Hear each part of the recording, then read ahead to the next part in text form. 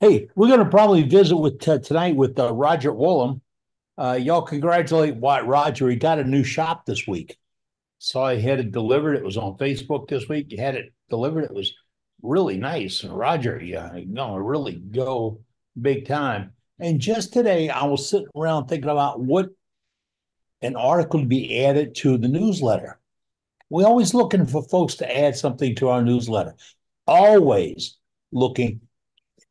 Did you miss that just now? Always looking for ads to the newsletter.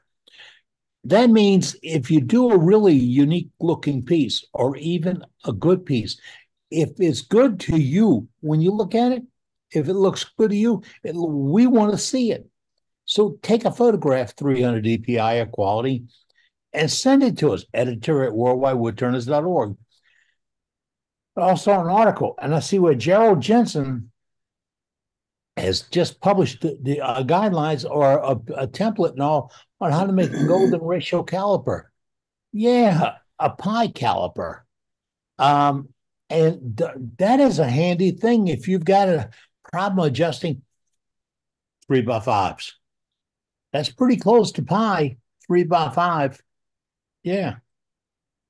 And if you have a problem gauging how high and where the brake line should be in a piece and all that, the phi caliper really works good. That's a golden ratio caliper.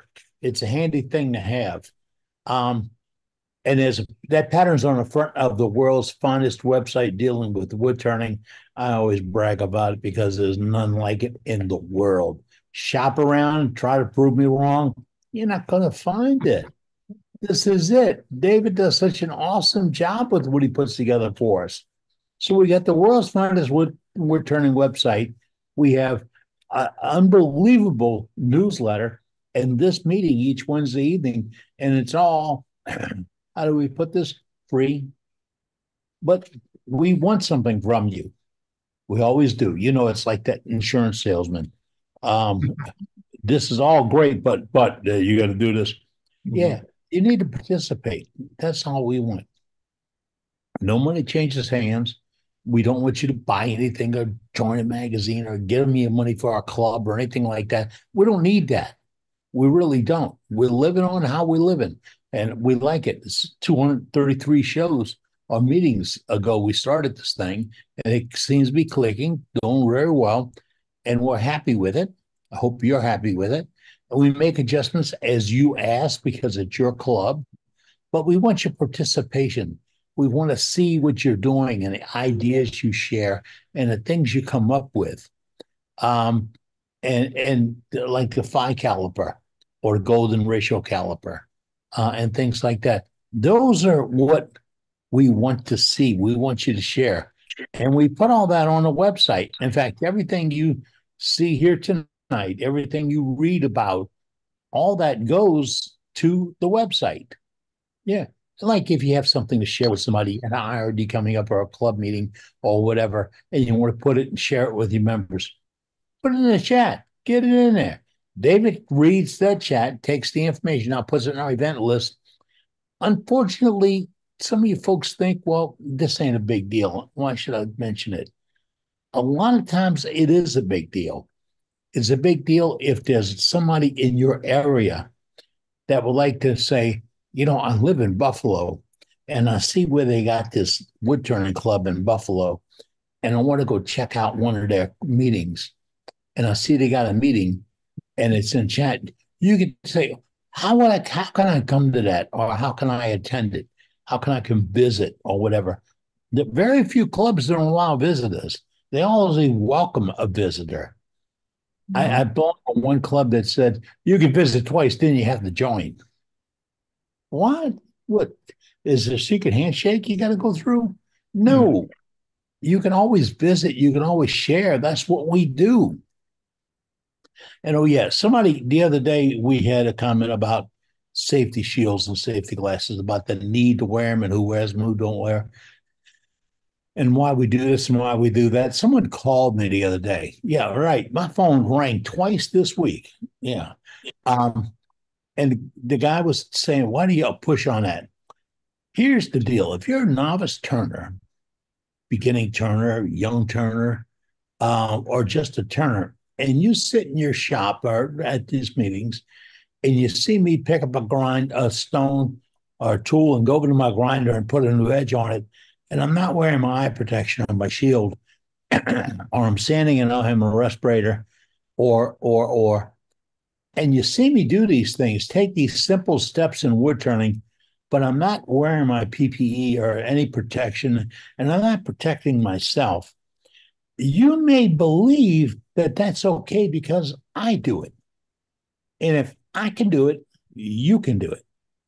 And nothing galls me more than to look at a club demo or see a club demo where a guy is breaking rules with the excuse, I can't do this with a mask on because I can't see. Or I don't wear those things. I don't have a problem with it. Or I'm just going to take my chances and see how it works out. I tend to see too many pictures of scars and bandages and bobos and all this other stuff. And please don't put those pictures on Facebook. It's gross. I I gotta live with that. I don't need to see if you accident and get a smashed finger or whatever. That's not. Oh, you tell me, but don't have to show me. God, that's gross. But don't do it. And then we don't have to worry about it. Don't show me because you wouldn't have it happen.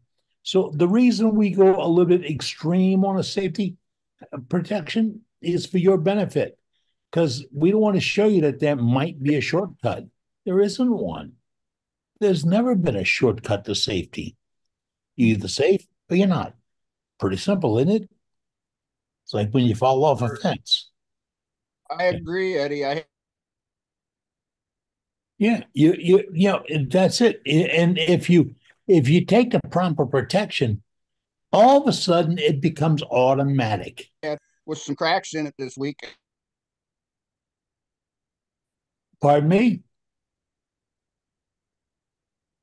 I got part of a conversation. I missed out the road. What'd you say, Dale? Looks like he's frozen. Yeah, I think he's froze up. Oh, okay. Dale, you look solid. Freeze frame. Of Dale. But really, that's why we push it, and we have to do that for us.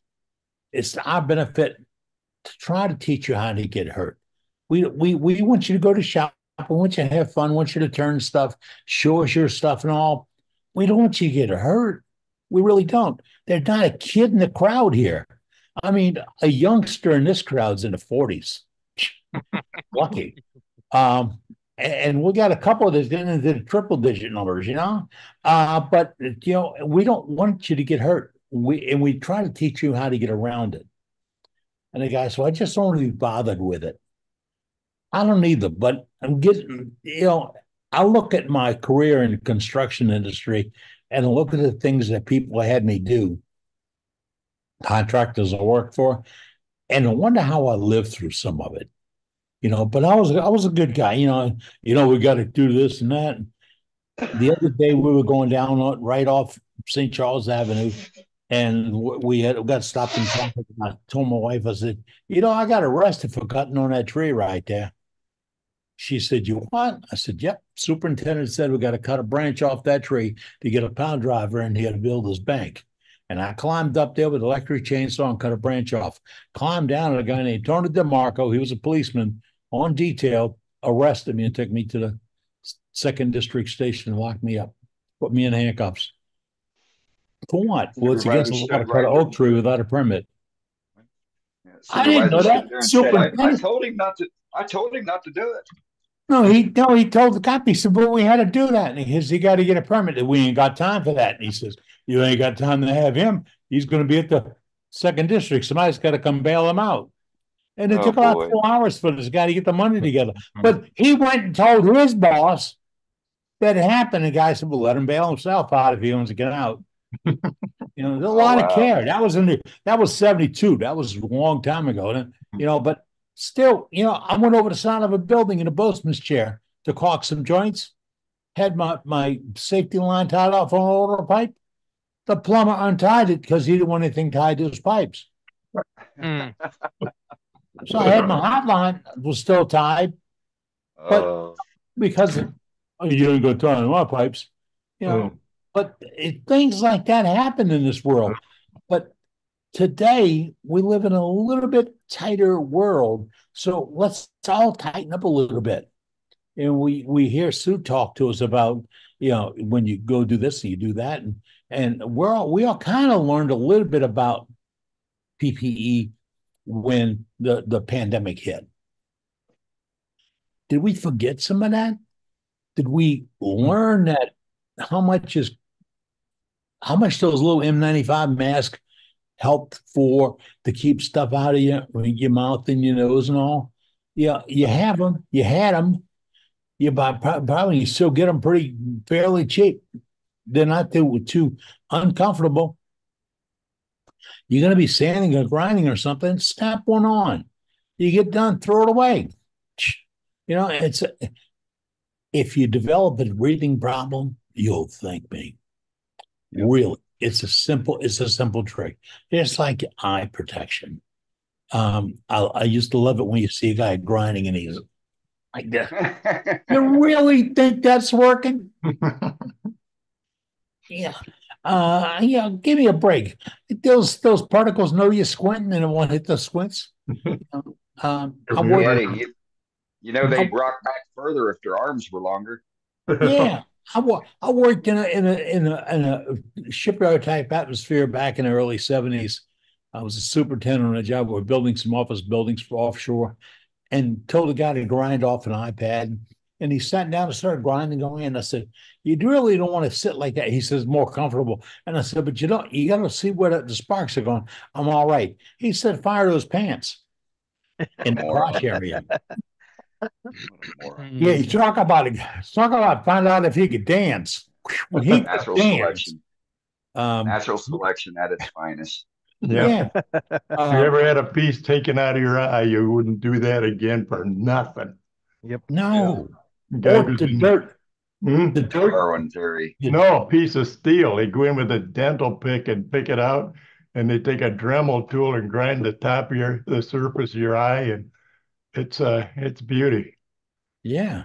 You Oh, won't do that a second I think time. once or twice I've had the dirt in my eye Yeah. when I was in Vietnam, the super dust storm hitting. The next day, you get that constant drip, drip, drip, drip, drip. And, first thing I said, "It blinded me. Can I go home?" Didn't work. But, let's take a few precautions. Let's try to get a little safer. Yeah. And it's just that one little second, as Jim just said, what you skip has got that's down payment, which the long time payment for what happens if you miss is really, really rough. Really rough.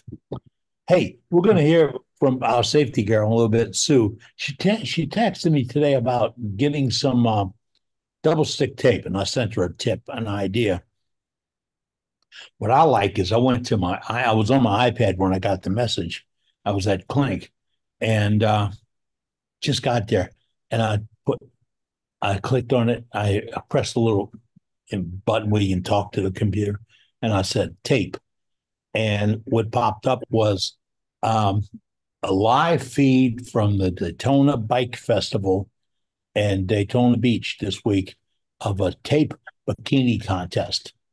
Boy. Yeah, they no bikini. It was just Hey. tape.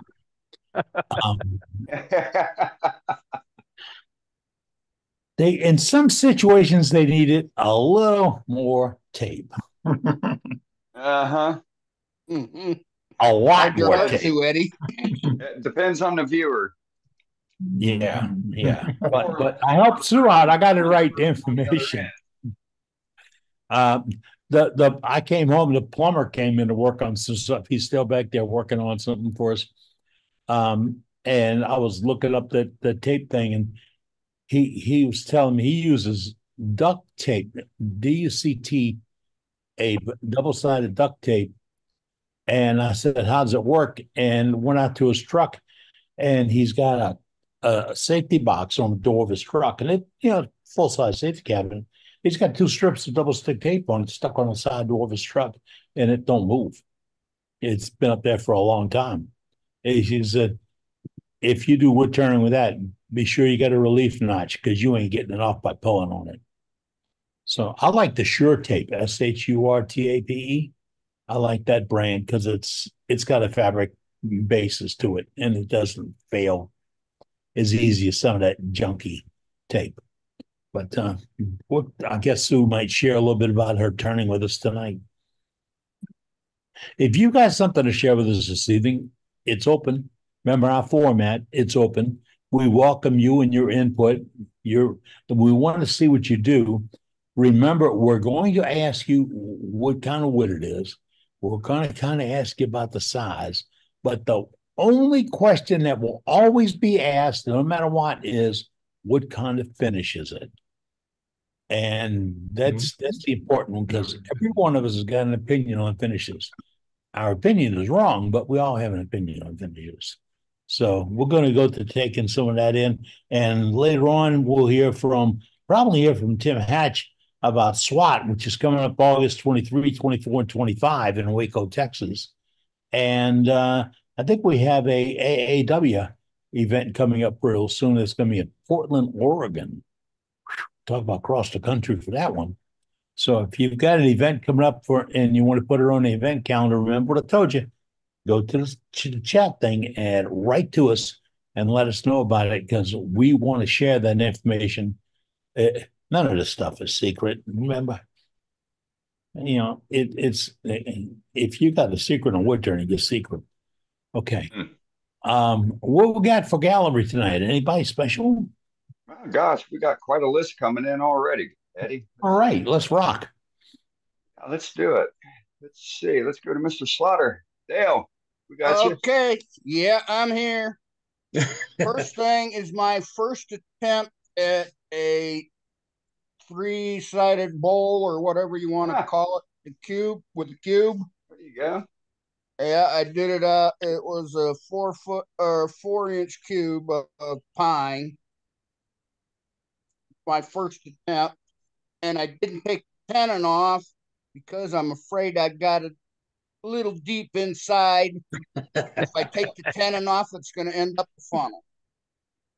You got to get creative with how you do that. Then you don't want to take the tenon off. You want to blend it into the base. And if you want to see me do it, you can go on the Worldwide Woodturners site and look my name up and find my YouTube channel. And I did video it, and it's on my YouTube channel. But it's in real time. I haven't learned how to edit well yet, so I haven't edited it. So you'd have to watch the whole 100-hour and 20 minutes. And I did a vase for Steve's hashtag week. Very nice. Nice. That's cool. That's cool. Yeah. And that's Looks good. Hampshire Sheen intrinsic What's the string? stains. And your that's bootleg? just ordinary string. That's cute. Did a Ordinary good job on that. and Job, Dale. Create the crack. it already had a crack in it. Back's got there, you can see the back's got a crack in it. The other side had a crack up here, and I just took my Dremel and widened it. Cut some. Gotcha. Right on. Looks nice. What else you got? Froze up. I like that idea. Okay, let's see. We do a Dale Slaughter impression. All right. Let's go see Mr. Johnson. Hey, Howie. Hey, greetings everyone from beautiful Crowley, Texas. Nice day today. Temperature in the 70s. Rain tomorrow. Wow. But anyway, with Easter coming up, I decided I'd make a bowl commemorating Easter. And I went ahead and engraved the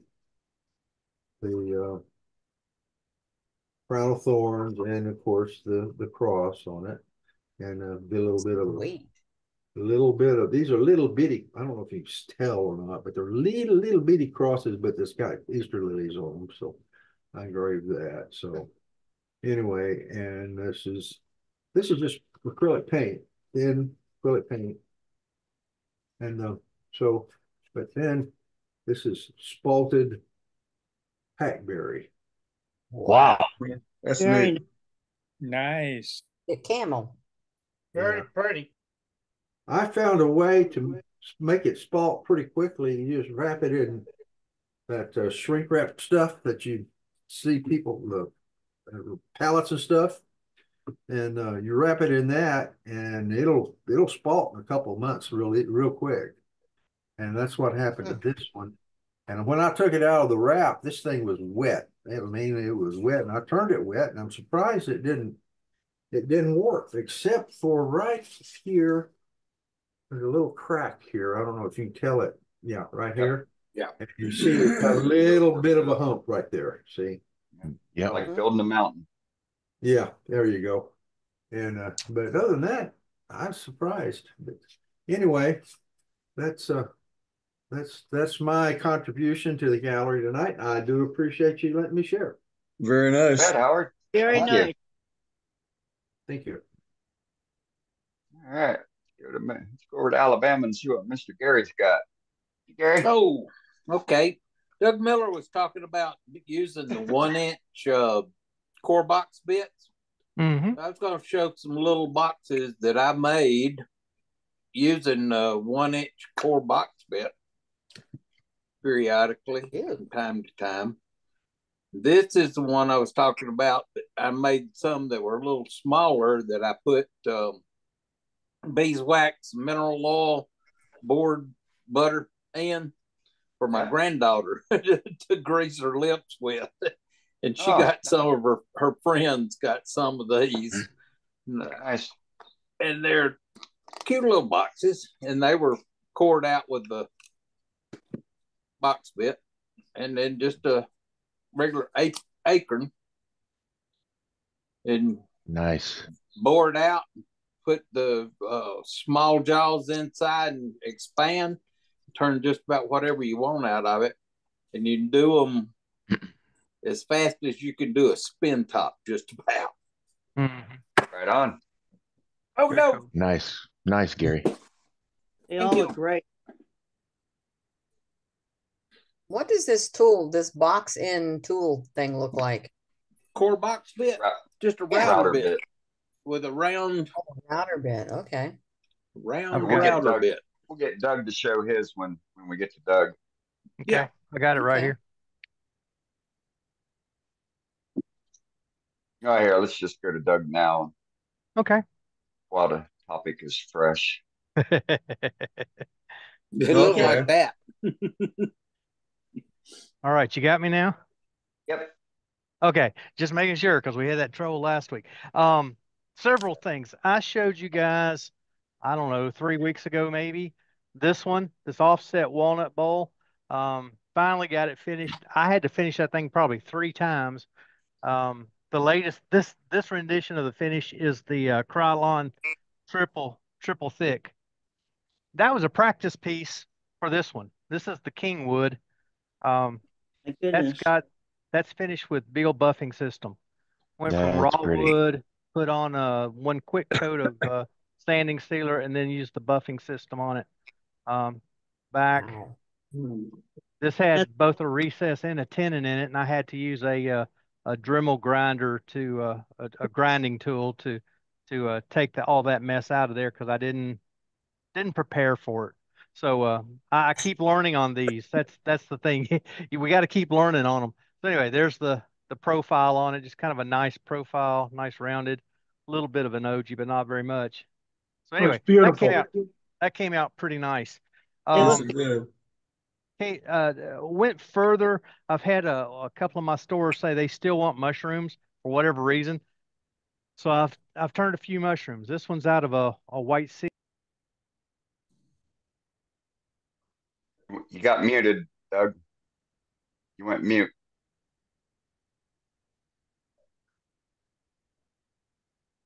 There we go. Yeah, it said you Yep. did it. No, I Anyway, didn't do it. Wasn't me. whatever. Anyway, white I didn't cedar do it. fence posts. These came out of off a farm here in Kentucky, and so I've turned this one. I turned a regular red cedar. 4 or 5 of them I turned. Uh,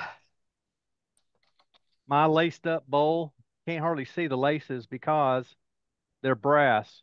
This light is terrible. There we go. Now you can see them out of brass. Yeah. That's some more. That's some more of that spalted hackberry we've been talking about already. That was naturally spalted though. That's why it fell out of the tree. This was a limb that was about, I don't know, 27, 28 inches that fell out of a massive hackberry tree. Whoa. Yeah, it was huge. It was huge. If somebody'd been under it, it'd have killed them for sure. Uh, did a box the other day. This was a lot, yesterday, I guess. This was a lot of fun. It goes, it's a lot of fun on that one. So anyway, that was done just because one of the stores I'm in is selling loose leaf tea. You buy it by the ounce, and took a couple boxes down there. They said, "Oh, those would be great for putting tea in." There's another one. So let's see, core box bit, just as simple as that, Brenda. And then your router, that's spinning at however fast routers go. It spins pretty fast. Um, I'm using it in a Jacobs chuck to hollow out little tiny bowls that are about 1 1/8 inch or so in diameter on the outside. 1 inch on the inside, just slightly bigger on the inside or outside. So, Hey, Doug, Fine. do you put anything in that in the tee box on the inside, or do you just leave that natural? uh, I'm oiling them. I'm using walnut oil is all I'm using. Uh, Okay, by the time it dries a few days, it has no smell left. I, to use for tea or anything like that, nothing that'll smell for sure. Probably would be better to leave them plain. But I'm putting oil on them just because I can't stand to put something out there with nothing on it. So, gotcha. Thank you. yeah, Do you find the core box bit leaves much tear out in the bottom? no, ma'am. It's pretty smooth. Could you handle that and hold it by hand? Um, Dane was saying there last week they're kind of aggressive and grabby. I've not had that experience, but I've not put mine in a handle. I've always had mine in a Yeah. Jacobs chuck stuck in my tailstock. Mhm. So I've not had an issue with it. Like I said, it's been held pretty stoutly mechanically instead of So with a handle. if you're just using it to drill straight on, there wouldn't be an issue by having it in a handheld apparatus. But to have it as a hollowing tool, it would rip your arm off Hmm. because it's too aggressive of a cut. You can go up to you could probably you could probably use a 3/8 box core bit for a hollowing tool, but I wouldn't recommend it. I use a 1/4 inch, and it is aggressive as hell, and it eats away wood, and it leaves an immaculate finish. But to use a 1 inch as a hollowing bit, no, in the sense of hollowing, not Yeah. drilling. Yeah. Drilling is fine, because you're going straight on into the center. There's no lateral pressures going Yeah. against you. Oh, I see What what you're speed talking you run about. on, Doug? Thank you. Doug, what speed you run the box Corvette on?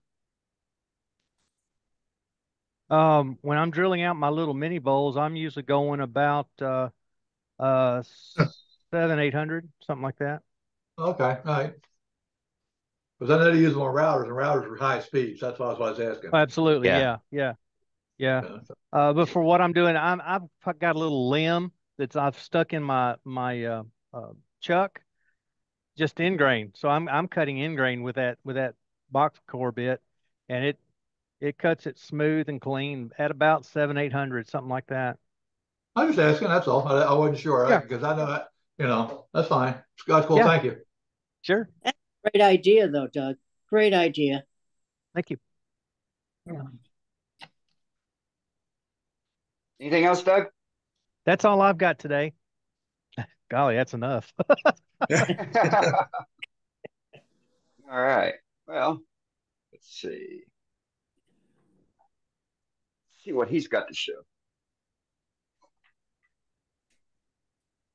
So a piece of ambrosia maple that Mark Saleh had sent me. Gosh. And on the bottom for my foot is gold leaf, which was my wife's idea. Mm. And then for the finial and the beauty ring are both ebonized with iron acetate. They are cherry. And then for the finial, my wife also designed it, and she wanted a spear, and she wanted it gold leafed. That's pretty. Pretty. Wow. Nice. That's pretty. Very nice, That's Nate. gorgeous. Really? Can anybody guess what the finish is? Tongue oil. Yes, indeed. How many coats? It's got 6 coats on it. Oh gosh, that's gorgeous. Thank you. Just another ho-hum piece from Dane. Ah, Oh, that's cool. I like my hollow forms. That's But, beautiful, yeah, it was Dane. the Mark Slade sent me the piece of wood. I don't know, probably 4 or 5 years ago, and I'll be damned, I lost it. I was looking for another piece of wood and came across it, and I'm like, oh wow! And this is the first time I've ever turned ambrosia maple, so I was really stoked and impressed with how it turned. Beautiful wood to work with. So Beautiful. that's me. Thank Dane, y'all. which beautiful finish are you using? You said tongue oil. Is it a processed or are you making it? No, it's Minwax tongue oil that you buy at the box store. Okay. And I did write up my process, and it should be in the newsletter for the next issue. great. It's also on YouTube. Yep. And I know the April 12th video of 2023 has it. But yep. All right. So that's me. Let's go to Mr. Kenny. Hey, Tom. Hello. Hi, Tom. Howdy. Several years ago, a friend of mine at work gave me a reciprocating cutter, so I commenced turning something that could use the cutter on. And that is a 6-inch piece of mahogany, and I did the carving on it and turned it around, finished it off, and brought it in to show him, and was very proud of it. And I said, I'm going to make you one. So I got a second piece, did all the carving, turned it around, and turned right through the bottom. So it's been sitting on a shelf for probably 8 or 10 years for me to finally get around to fixing it. But one of these days I will. But this is the one survivor. And again, it's mahogany, and the finish was just spray def lacquer. Very nice. That's all we got. Very pretty. Beautiful. Thank you. Nice, Tom. Appreciate Well it. done, Tom. All right, let's go to Mr. Dawson. Well, hello there. How's everybody? Doing good, Al. Okay. First of all, don't see you. You don't see me? There you go. Give us a minute. We got him. You don't want to see me. Anyway, Steve showed us about making a square inside of a square. The square inside doesn't look very good, and I had a square sitting there. So let me see if I could do what Doug showed me of making a sphere. It kept getting loose, and I kept tightening it, and I started hearing little cracks. So it didn't turn into a completely, spherical sphere. But I thought it was something different, playing around with it. Cool. There was that. I've been making little. I don't know. I'm staying busy, but vases. I found the little test tube you guys told me where to go, but I thought that was nice. Yeah. That's pretty neat. Very nice. That is nice. Very nice. Then I've got, let's see here. Yeah, this here, I put this on Facebook. I think some of you seen it. Oh, wow. Beautiful. Yeah. That's neat. Yeah, that That's is pretty. neat. Beautiful birds. That's Ruby right there. Hey, And now this doesn't have much to do with wood turning, but I was, looking at it, and I saw this. I don't know if you guys, it's a seashell, and I was watching a fella. I think his YouTube's called a cut above, and it's simply just called seashell, and it's all made on a scroll saw, and all it is two little 7-inch pieces of 2x4, and that's what this was. And he has a very good video showing you how to do it. I think Bob showed on YouTube that he made one a little bit while back. He was able to make it curl even more than I did. His is really pretty. Let's see what else. Well, coming up for Easter, this is an idea for anybody maybe who wants to give little Easter gifts. Oh, nice. Okay. Yep. yeah. That's nice. Empty tube Yep. for Easter coming. Nice there, Al. Again, made another little dog for my neighbor. The wood that he gave me. Yeah, I love those that is dogs. cute. You got a tail on it? That's cute. I should probably put one on there, though, huh? And I was watching Paul Finley, I think. Doug, this one's for you. What do you think? That looks all right. Looks good. Looks great, really. Very nice. Yeah. Al, you should on your next should make the umbrella bigger. I don't like the hat or the umbrella. I was going to do everything again. This was just out of a piece of Leland cypress, and I'm going to make more. But it's a lot of fun. This is a lot of fun to make. Yeah, it's cute. This is a lot of fun. That's all I've got. Wait, it looks like it. All you got? Pardon? Yes, that's all you got? All righty. Thanks for sharing. All right, let's go to Mr. Bundy. Hey, Charlie. Hello. I have a few things because we didn't do it last week. This is just a cup. This is made out of red cedar. Beautiful. That's pretty. Very nice. Can't see it. Found red cedar is getting hard for me to, on the bottoms, they don't come as smooth. Another one made out of cedar. They're all alike, but not alike. These two cups would have been like that in the tree. They're all off that it was off the same chunk of wood. Beautiful. And nice, Charlie. It's tongue oil. Nice finish. Coating.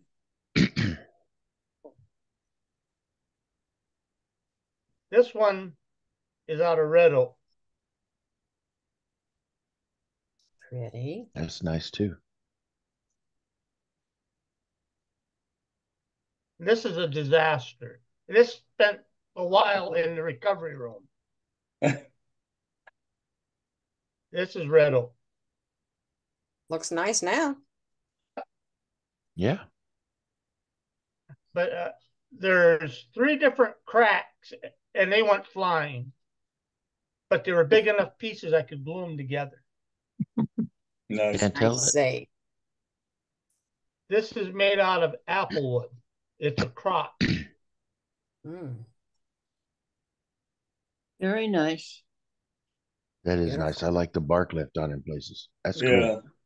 Yeah. Yeah, that's pretty. The tree had been dead for quite a while, and I'd had it just laying outside underground. I didn't think the bark could stay on it. Beautiful. It is very nice. It is. That's all I got. Right on, Charlie. Looks great. Good job, Charlie. Thank you. All right, let's go to. Look at that. They're going to put it in alphabetical order this time. Let's go to Ruby. Okay. For the kitchen, I made a new mug tree just out of leftover scrap pieces that otherwise were going to be burned. Is that a new one from the last one? Yep. Right on. That's Cool. pretty. And then a couple of tennis balls. Wow. Do they bounce? No, they don't bounce very well, but they do Oh, wow. come apart. My God. There's the inside of the one. And then you push this out and you have a box. Oh, that's Goodness. That's pretty cool. Oh, That's brother. beautiful. Wow. So it's just a matter of getting them all the parts to slide together. Like I said. Again? It's easier to make them. That's what I was thinking. It's easier to make than to put it back together. So, all right, all right. Did you create a track? Did you create a track to slide that on, or? Yeah, there is a track in there. If you look closely at that, you can see Right. where it was turned halfway from each side to form this little ridge here. Right. And then when you make this part, you just do a small hole in there, like these. When it was turned, were like a cylinder. Huh. You can make the box part. And then on each of these halves, they have the same little ledge that the other parts fit into. Wow. Cool. Wow. Good idea. That Okay. looks complicated. It was. It's not something you can pop off in an hour or two. I believe it. So it takes some practice. Yes. I love challenges. How many tries? That's really cool. Okay. How many times did you try? Don't tell them. No, I got them on the first. I got them on the first try. Oh, you did, boy. That's great. Mind you, I had somebody guiding me through the process. So that helped significantly. Sure. Wow. That was Hey, Bob, fantastic. Hey, Bob, it's kind of like a smoker. You know, they quit smoking every night when they go to bed. So it's the first try every time you put a new piece on. Sure. Okay. Yeah. We believe you, Ruby. I've been there. All right. Thanks, We're on Ruby. to someone else now. Oh, Lord. Let's see. Did you just call? My line. That's my line. Good one. When I taught school and one of the kids would come out with that expression, I'd just turn and say, "Did you call? Were there any messages?" When I was coaching wrestling, whenever my name would be used in vain, and I'd go and say, "Yes, you rang." All right, let's go to Mr. King. Hey, Howie. We got you now. Oh, there's Howard.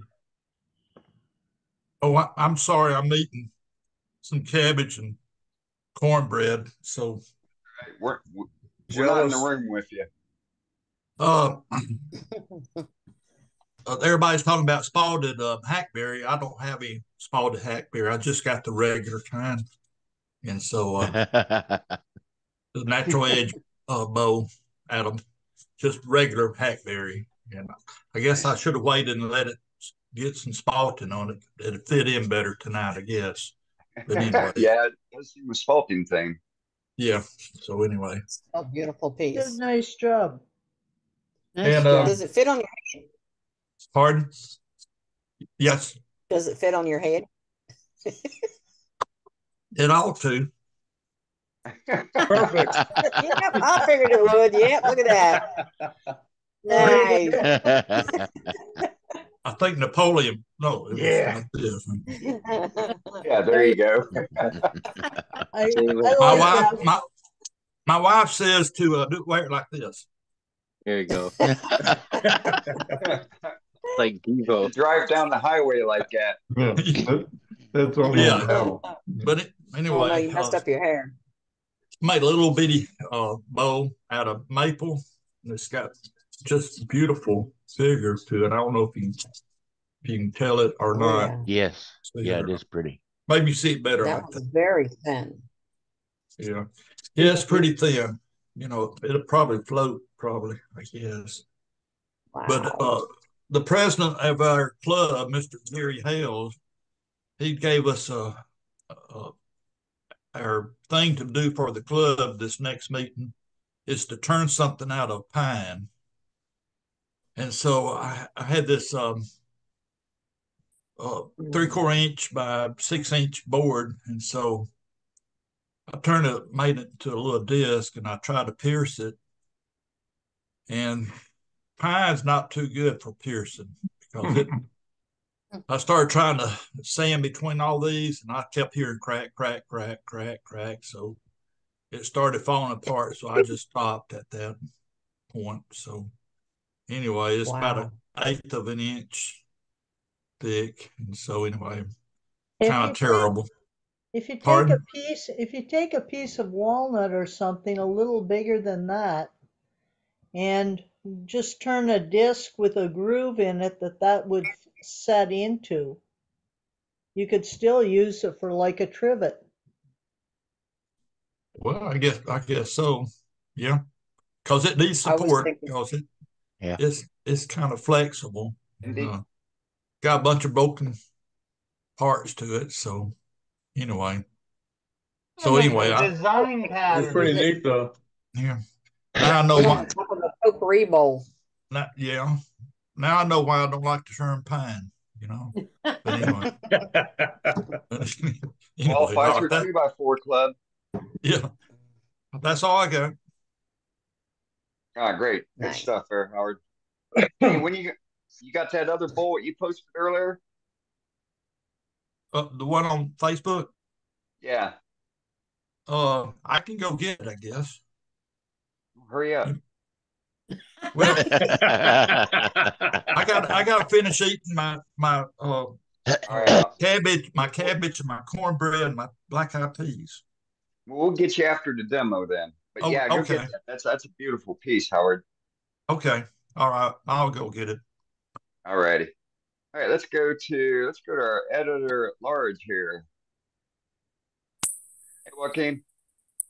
Howdy. So I just got one piece. I've been in the shop every day, but I'm doing a urn of stacked slices of walnut. So that's Mic is cracking. Your mic is cracking. I'm sorry. It's my computer mic. I'm not sure what to do. And I've been in the shop every day. I'm doing an urn that's stacked slices of walnut, and that's taking time. So I am being productive. But this was a custom order. Speaking of salt, this is salted elm. And I use popcorn for the rattle. There you go. So that's going to a friend out in Washington or in California. But I have a truckload of this elm. It was felled last July, and you can see the reason they cut the tree down. But every single chunk of it has this wonderful salt in it. Really pretty. We need a demo on that. I'd like to see that done. Oh, we could probably make that happen. What a coincidence, JJ. Now I know what we're doing next month. Right? Takes all the guesswork out of it. Right? Don't have to worry about it now. Yeah, it works for me. That's all I got for today. But all right, I see a lot of pieces would look really fantastic in the newsletter. So email those photos to me, please. You got mine came through okay, right? I'm sorry? Yeah. Oh yeah. Yep. Okay. Yeah, I've got it all. Good. I just gotta sit down and make it make sense. Right on. Right on. All right, let's get one more gallery, and then we'll do Safety Sue, and then we'll get to our demonstration for the evening. Dan, we got you. Wake up. Okay. Wake I up. was watching. Watching the back of your eyelids. I was making these out of pine, and they're boxes. And they are tight. That one's real tight. That one's real tight. Yeah, I'll have to get it loose, but maybe they all tightened up. I don't know. Well, you must got some humidity going on. Yep. Well, this one's a walnut one, and it come apart. Nice pop. And all the grain matches up. And I did have a couple that messed up, and I got a hole in them, so I put a bedazzled it, yeah. And I had another one, so now I got a pair of bedazzles. There you go. And I started. Now you know what to call them. But I got a whole box full of them, and I put them in my spalted box or bowl. There you go. Spalted bowl. What a thing. Started making mushrooms. And wow, this looks one, like they pulled it out of the woods. Yep. Yeah. And this one I got a catch in. Ah. Oh, no, that's just where the deer took a bite of it. Yeah. Yeah. Mm-hmm. So I made 12 more of them, but I don't have them finished yet. So you'll be looking forward to that to next week. Well, they look great. But I'm going to cut this in half and stick it on the refrigerator with a magnet. That'll work. There you go. Nice save. Like it. That way I don't have to burn it, because it's just a smooth glass. Yeah, good job, Eric. Dan.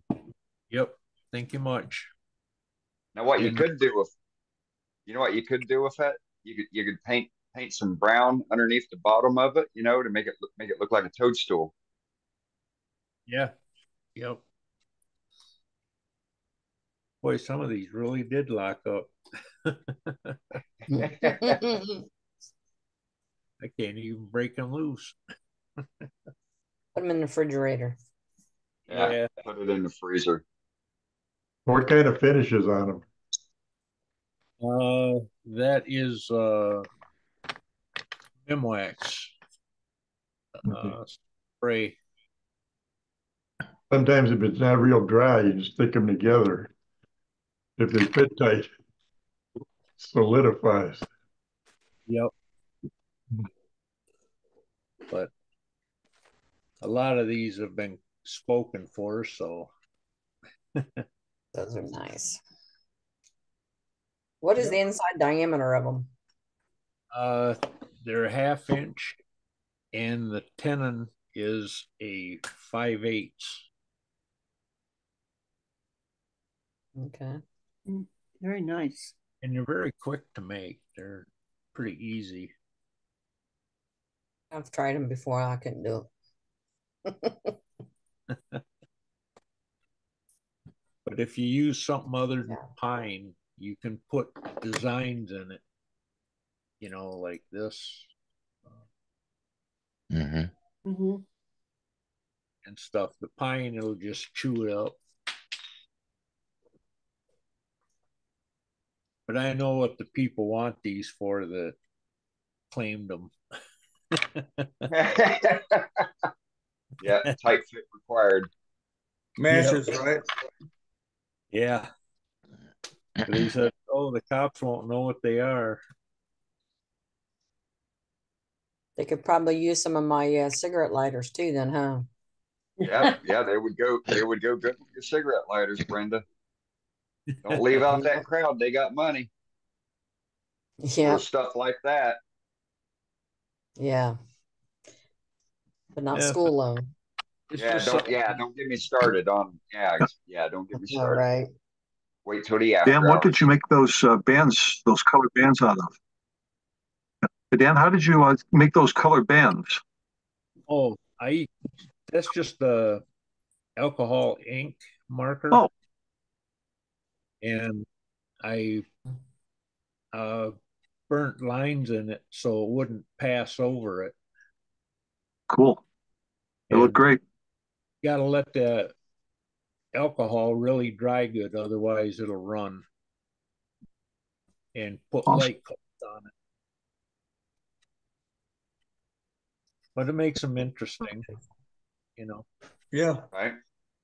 I found out putting these little designs on it. Good idea. Thanks. Yeah. Helps them pulling them apart, you know. Right. If they don't stick together. especially when you might be half baked. Yeah. There we go. I got it free. Oh, nice. Nice. And I messed one up because I didn't get a good fit. It was too loose because you don't want it to open up. And so I tried to save on it and I put epoxy around here. Yep. And I tried to turn it again and it worked, but it didn't line up exactly, you know. So, maybe live and learn. Well done, Dan. Every day. Thank you. All right. Let's go That's to all I Sue. got. Sue. Hey, Hi, Sue. guys. How are you? Doing good. I'm not in the room that you normally see me in. I'm actually in my floor. And little over half of the floor room is my turning room. So first I'm going to show you my turning stuff. And there you go. Nice. You're back to turning then? Well, I want to get back to it. I got a new vacuum system and got some wood and a few things, and I'm ready to go. All right. So, all the good stuff is in the garage that I use for my flat stuff. Come on, there we go. We're back. The last time we talked, we were talking about environmental safety. This time we're going to peruse occupational safety. I mean, operational safety. Let's see. Keep the speed appropriate for the size and balance of the turning blank. And a lot of us do that. But if your lathe is vibrating and walking across the room, you know the speed is just too fast and you need to tone it down. Also, if you're not comfortable with the speed you've got it on, turn it down. Don't go into a piece that you're afraid to hit because it's going too fast. Use common sense. Slow down if the lathe is shaking or vibrating. I already hit that. Keep fingers away from rotating wood. I would think you would, especially if there's bark involved and branches involved. So yeah. And keep your arms and hands away from the rotating chuck.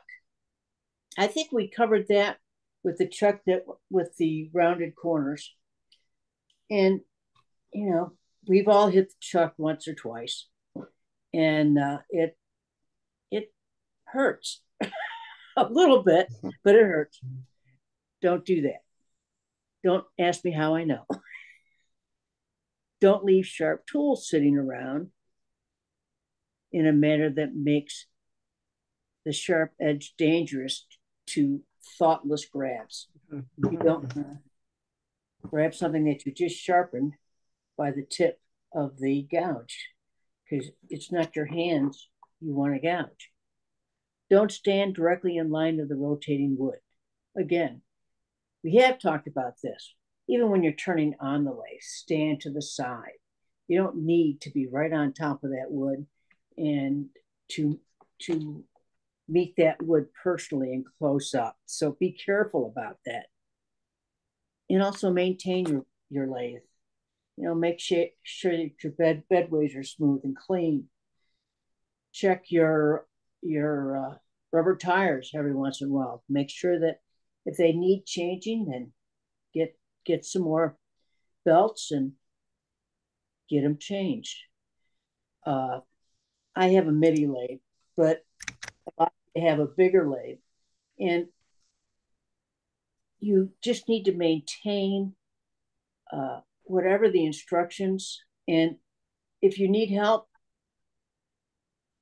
don't call me, but you need to call Dane or somebody else, somebody that's experienced in that stuff. Or if you belong to a local club, call one of your club members. But in any case, guys, be safe this week. And I'm hoping to start turning soon, and we'll go from there. But have a great week. Stay safe. I hope to see you next week. Yep, you too, Sue. Thank you, Sue. That's great. Thanks, Sue. You're welcome. All right, so let's go to our demonstrator for the evening. We got Mr. Matt Harber up. Matt's going to be putting on a wonderful demo for us. Matt's demo. He may or may not want questions solicited during the demo. You know, if he does want to have questions to clarify anything, he will ask for them during the demo. But otherwise, keep all questions and comments until the end of the demo, and then you can ask Matt to your heart's content. And if you have questions, you can put them in the chat. At certain points, I may or may not ask Matt, you know, based upon what he's doing. So I don't want to interrupt him as well. And with that, Matt, I am going to mute everybody. So I will need you to unmute yourself. So I'm muting everybody now. Go ahead, Matt. Okay. Thank you and welcome. I'm Matt Harber. Can you all hear me? Yes, sir. All right. Tonight I'm going to be doing a natural edge goblet demonstration. Okay. We're going to try to keep the bark on. Let me show you some examples before we get started. Let's see. Let's go to this one here. Okay. So this is my practice piece from this afternoon. This piece of wood is the piece I'm going to use to demonstrate on. It's already got a tenon on it and it's in the chuck, but this is the piece that I'm going to try to, this is my target piece. I could show things like, I'm not going to do a captured ring tonight, but you're certainly able to do that. This is one option. I tend to favor these kinds of arrangements at the top of the stem. And one of the reasons I do that is my piece is actually a little bit deeper into the stem area here. A lot of the goblets I turn them wet. So this is another example. This piece is cherry. The techniques you see tonight will let you get this thin on the stem. And I will show techniques tonight that will show you how to get this thin in the walls too. Okay, this is a piece of silver maple. Hey, Matt, your microphone is breaking up. I'm sorry to hear that. I don't know how you hear. How is this any better? Yes. Okay. All right. Any questions so far? No. All right.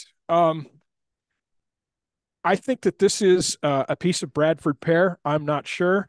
I've got a couple of things to look out for. I've got a interesting sort of bark issue here, and I've got a knot here. So hopefully they will not cause problems, but we'll see.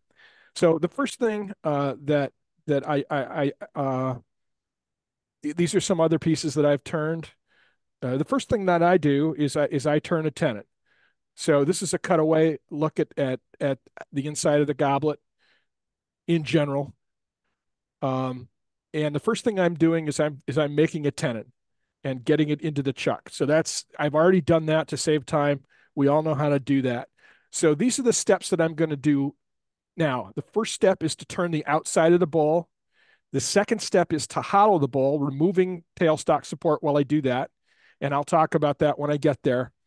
And then after I do step 2, which is hollowing the bowl, I then will bring up some tailstock support for the inside of the bowl, and then I'll begin working towards the headstock. And this is important, especially if you want to be thin, because you need that the bulk of the wood at the headstock to support what you're doing.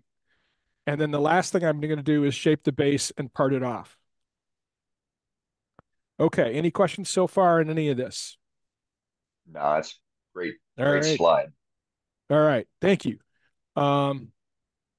I will switch to here and start turning. So the first thing I'm going to do is shape the bowl, and I'm going to shape it up here, and I'm going to use my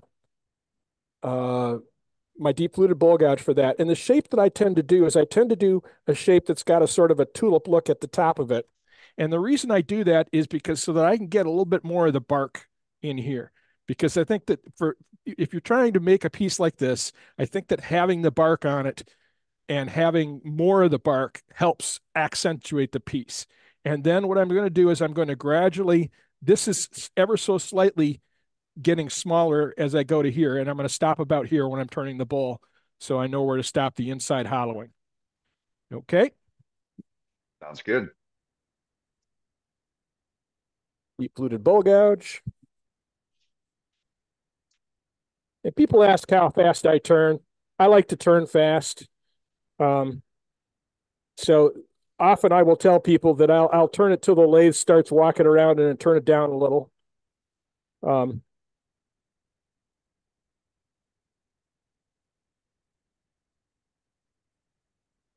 So one of the things, always turn it up a little bit to get past that resonation point. Yep. So one of the things that I'm doing here is I'm setting the cut up at a shearing angle before I even hit the wood. So I'm riding the cut. I'm already cutting before I get to the wood, and I just lost a big piece of the bark there. But it's shearing before I get there. So what I've done here is I've defined the bottom of my bowl, and now I'm ready to go in and start hollowing.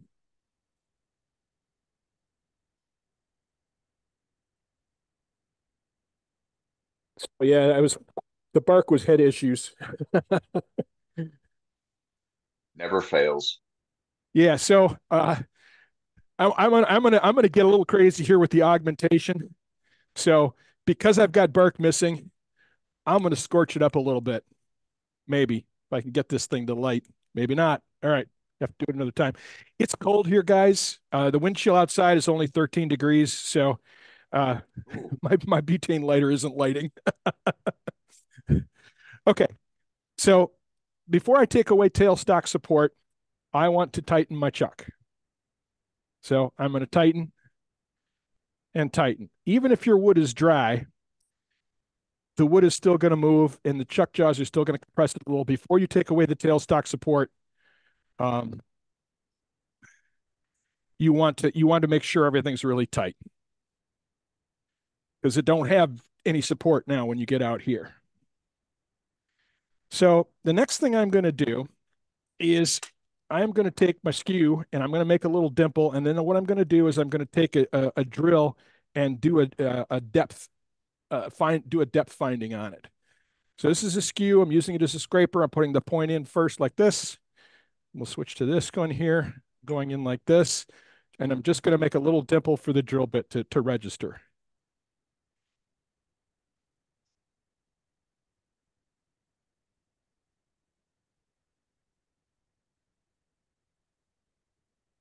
That's all I'm doing. Now I'm going to go back to this view, and I'm going to get out and I'm only going to want to go like that deep. So let's move this. Mark it. Questions? So when you're drilling out the center, is it primarily to mark the depth, or is it primarily to get rid of that center mass that's barely turning, or all the above? It is a little bit trying to get rid of the center mass that's always turning, and you could certainly use a Forstner bit if you want to, if you want to get, remove a little bit more of the wood. But it's primarily just to set the depth, and you don't even have to do this step. I'm just doing it to show it, and because it makes the demo go smoother. But and I have certainly turned these without doing this step. And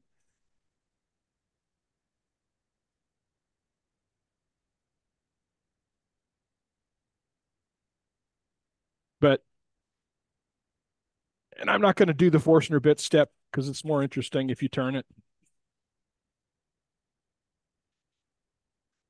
And remember to move, pull your drill out and remove the chips off, and so those things don't get stuck and you don't put too much pressure on your piece. Again, there's hardly any support for this right now when you're out here. You got to be real careful with your cuts and what you do because piece is unsupported. So one of the things I will point out at this point is if I've got a cut that's going into the headstock this direction, that's a much safer cut than if I'm going out in either direction, because this way or that way it exercises a lot of leverage on the piece to pull it out of the chuck. But if I'm going into the headstock, then the pressure is going into the headstock and it doesn't have that same leverage that'll pull the piece out. You can still pop it out if you get too crazy, but you're taking light cuts here, light shearing cuts the whole way. Any other questions on this right now? No, go ahead, Matt. All right. Well, hopefully I haven't put anybody to sleep. This stands a very real chance of coming off the lathe at this point, so get your catcher's mitts up. I'm going to keep using the deep fluted bowl gouge. I'm going to use cuts. One of the cuts is a shearing cut into the center like this, and the other cut is a cut that's also a shearing cut with the tool tip raised, very gently pulling outwards. All these cuts are very, very light. Okay.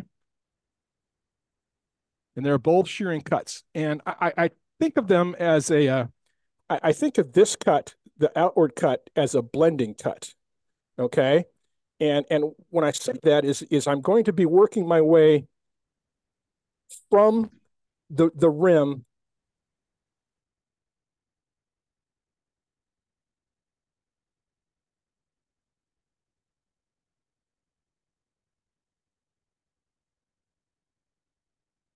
It's like you froze up, Matt. Guiding the bevel into the center, taking very fine shavings.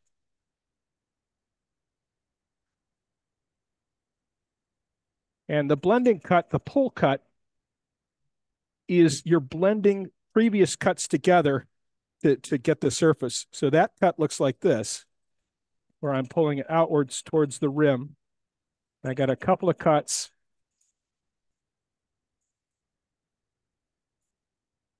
And then I'm going to blend those cuts together to get thin. And that's how you get the truly thin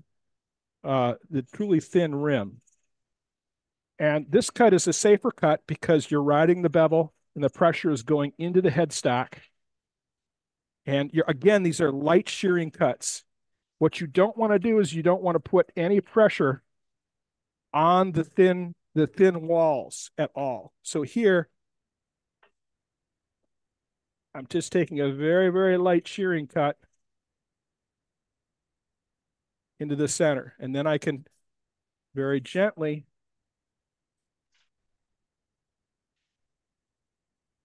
and I'm not trying to hog this fast at all. I'm just taking a very light cut and I'm making sure I remove chips so I can see what I'm doing. And I'm trying to blend the cuts together. Ideally, especially if you're turning this wet, you don't, once you get the wall thickness where you want it up here, you don't want to come back to it. So I'm using the push cut to shape the bottom to that drilled hole in the center. And then I'm using the pull cut to blend the surfaces together. And they're very, very light, especially as I get close to the rim.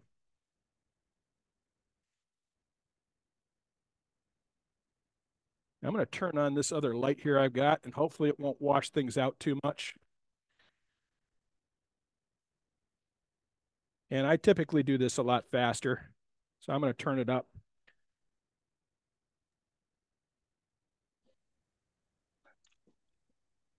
And I'm watching, like here, I'm watching the outer contours of my piece out here.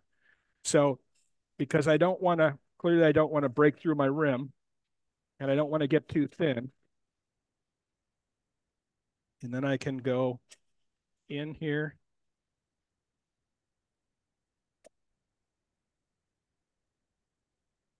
And then I can keep coming back out. Whoa.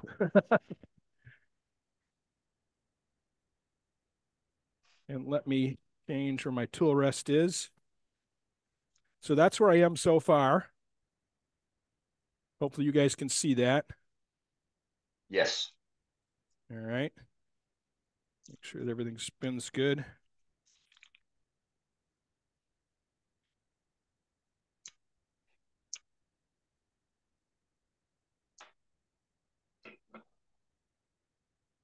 So, but having that hole drilled in the center really does give you a great starting spot for that pull cut to the outer rim. And then I blend it when I get there. Very, very light cut.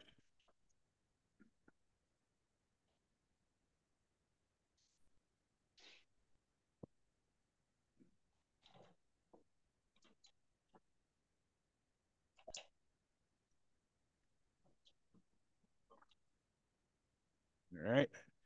Change where my tool rest is again. Trouble getting in there.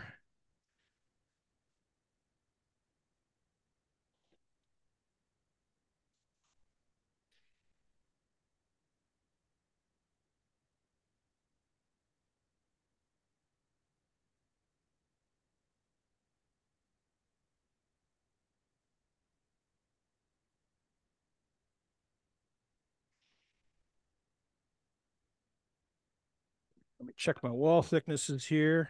I can get a little thinner. Yeah, about 3/16. Let's get a little thinner.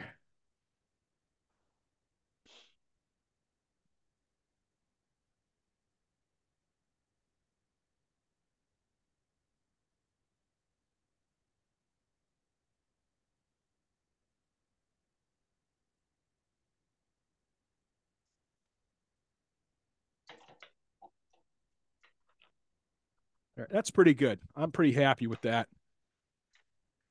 So what I'm going to do now is bring up tailstock support. Switch to this view here. I am going to use a rubber chucky, no-nose chucky. Looks like this. It's on my live center. It spins. Now, what I'm going to do, I'm going to just bring it up just so it's just barely touching in there and lock it down and then give it a little bit of a, just a ever so slight pressure. One of the things I'm doing, the primary reason I'm doing this is if I'm going to get thin on the stem, I don't want this to wobble on me. Okay. So if I've got pressure in and I start getting thin on the stem, that pressure is going to cause that wood to flex, to bow, introduce chatter, and maybe break the stem. And I don't want to do that. So that's why this is light. It's primarily to keep this bit from moving around, from wobbling back and forth. Okay. Questions on that? All good. Okay. Now, before I go further, I want to define where the rest of my goblet's going to be. So I need to define the bottom, and I want to try and cut this bark out if I can. So I'm going to define the bottom here, and then I'm going to define the top of the bottom. So I'm going to define this bit here where I'm going to part it off, and then I'm going to define this. And what that will do is it'll let whatever's left, it'll define whatever's left be my stem. Okay. So I'm going to take a small parting tool here, and I'm going to set that up right now. So I'm going to come in above this bad bark here.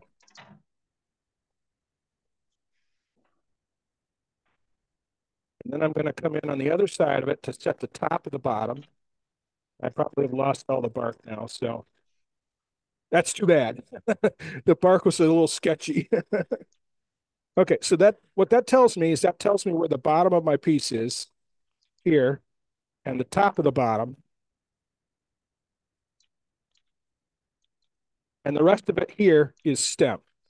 I'm going to work my way down this direction. So I'm going to take my deep fluted bowl gouge and I'm going to start shaping.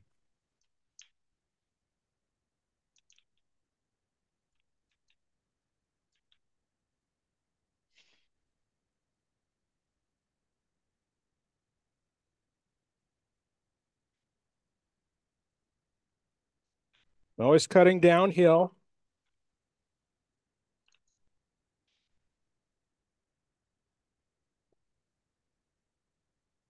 Okay. We're now going to shape the bottom of the bowl and begin setting up the features.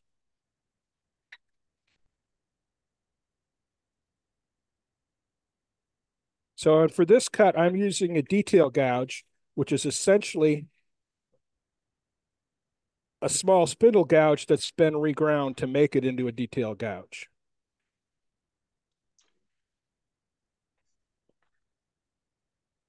And on this is a spindle gouge. All I did was I swept back the shoulders and I steepened the grind a bit. Okay. And I use this a lot in a lot of my fine detail on these pieces.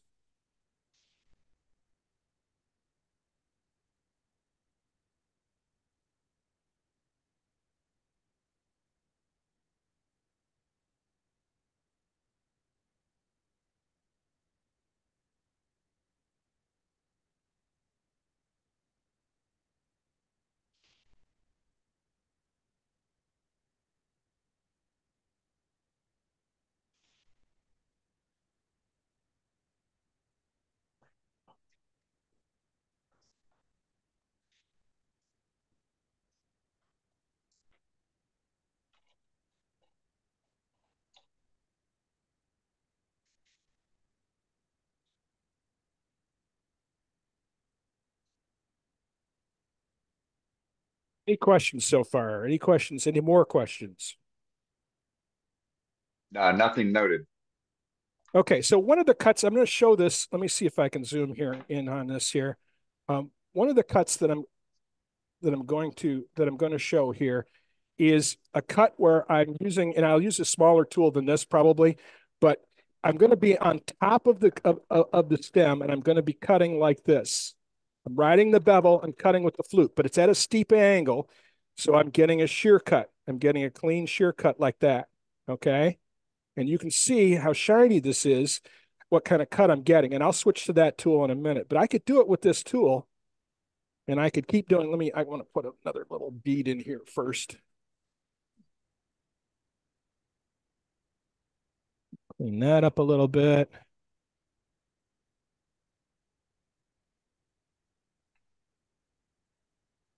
Put a bead in here.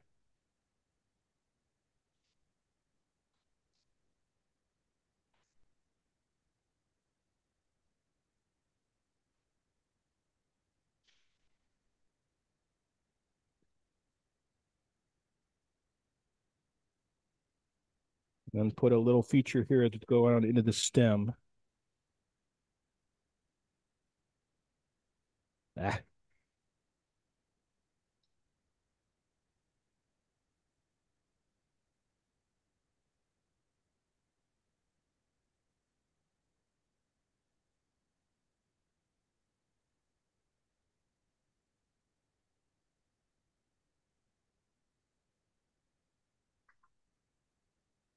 Okay. Now, part of the thing that I'm doing here is I'm rid of the material so I can get down inside there and get my tools down in here to make the cuts I want to make.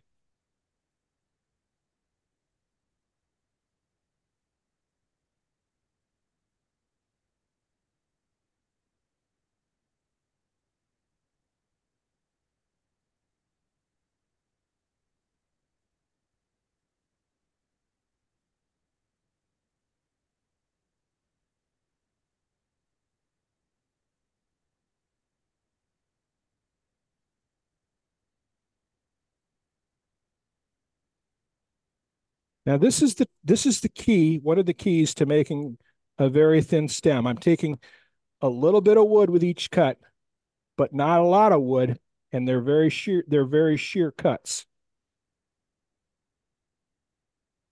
So, and I can keep making those cuts, and I can keep going smaller and smaller and smaller. Just taking a little bit of wood at a time. I'm not putting any pressure. If I put any pressure this way, as this gets thinner, any pressure this way stands a much bigger chance of snapping that. So I don't want to put any pressure on it. I want to ride the bevel gently and let the tool edge do the work.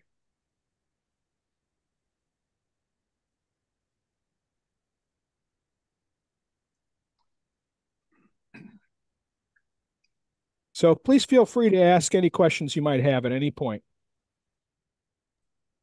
When should you finish the cup? Well, I do most of my finishing off the lathe. So ideally, if you're going to sand, I mean, I can sand the outside right now. So I could sand the cup right now.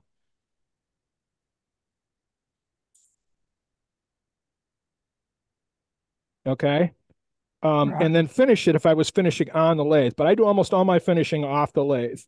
I'm spraying spar urethane, or I'm applying, say, water lux or something like that. I'm sorry? By wiping it on or anything like that. So, but ideally you want to finish the cup before you start working on the rest of it. Okay. You don't want to have to come back to the cup, especially not when the stem is thin. Okay. So I'm going to switch to a small deep fluted bowl gouge. And it's very similar to my large one. It's just not as big. Okay. And the reason why I do that is because it's more delicate and I make lighter cuts when I do it.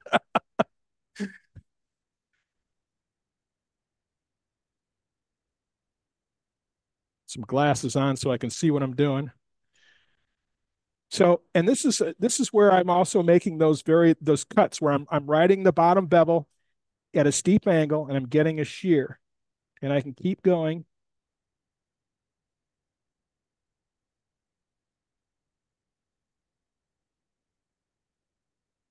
Now, one of the games I play with my goblets is I got to looking at this critically, and I realized that if you try to make the stem perfectly straight, then any slight aberration that isn't perfectly straight really jumps off the piece at you.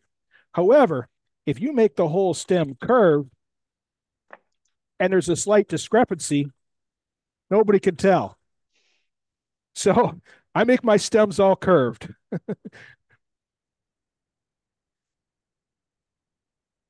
I'm not saying my stems aren't perfectly straight. They aren't. But any sort of discrepancies, they don't show up.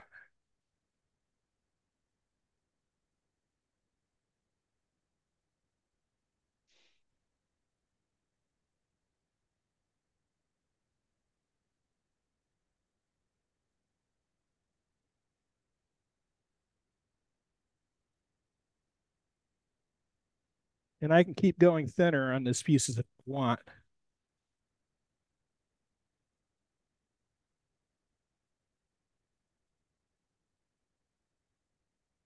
I'm not putting any pressure on this.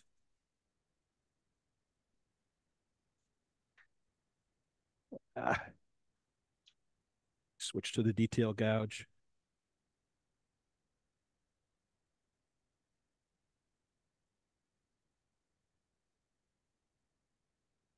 So, and I also like to put a little sort of feature under here like that. Sort of round that off. This is not the only way. This is not the right way. There's a whole bunch of different designs. I encourage everybody to look at their cabinets and look at their start with your wine glasses in your cabinets or your water glasses or your fine china or whatever you got.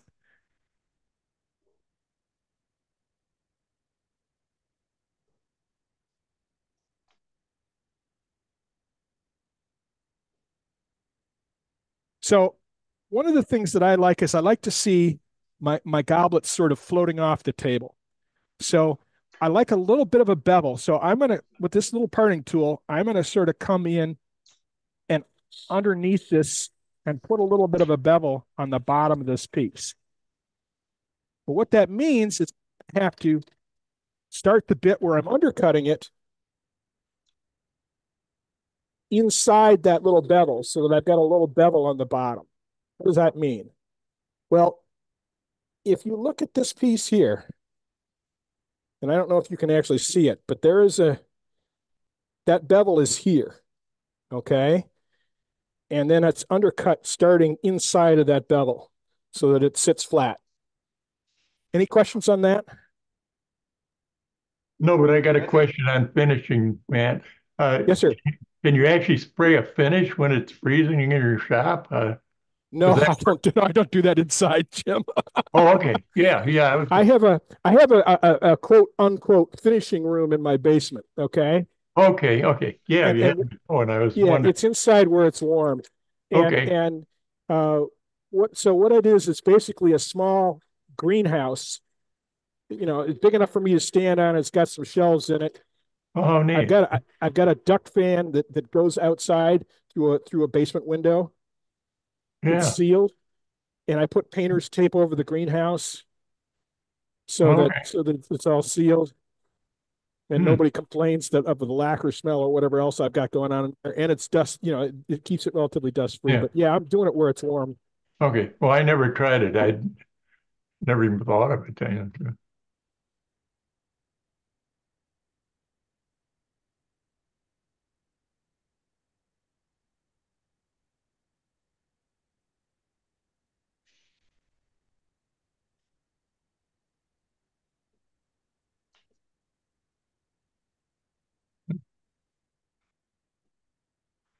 So, and I am undercutting this. I don't know if you all can tell from the camera angles, but I am coming at this at an angle. I'm undercutting goblet so that it sits on the rim.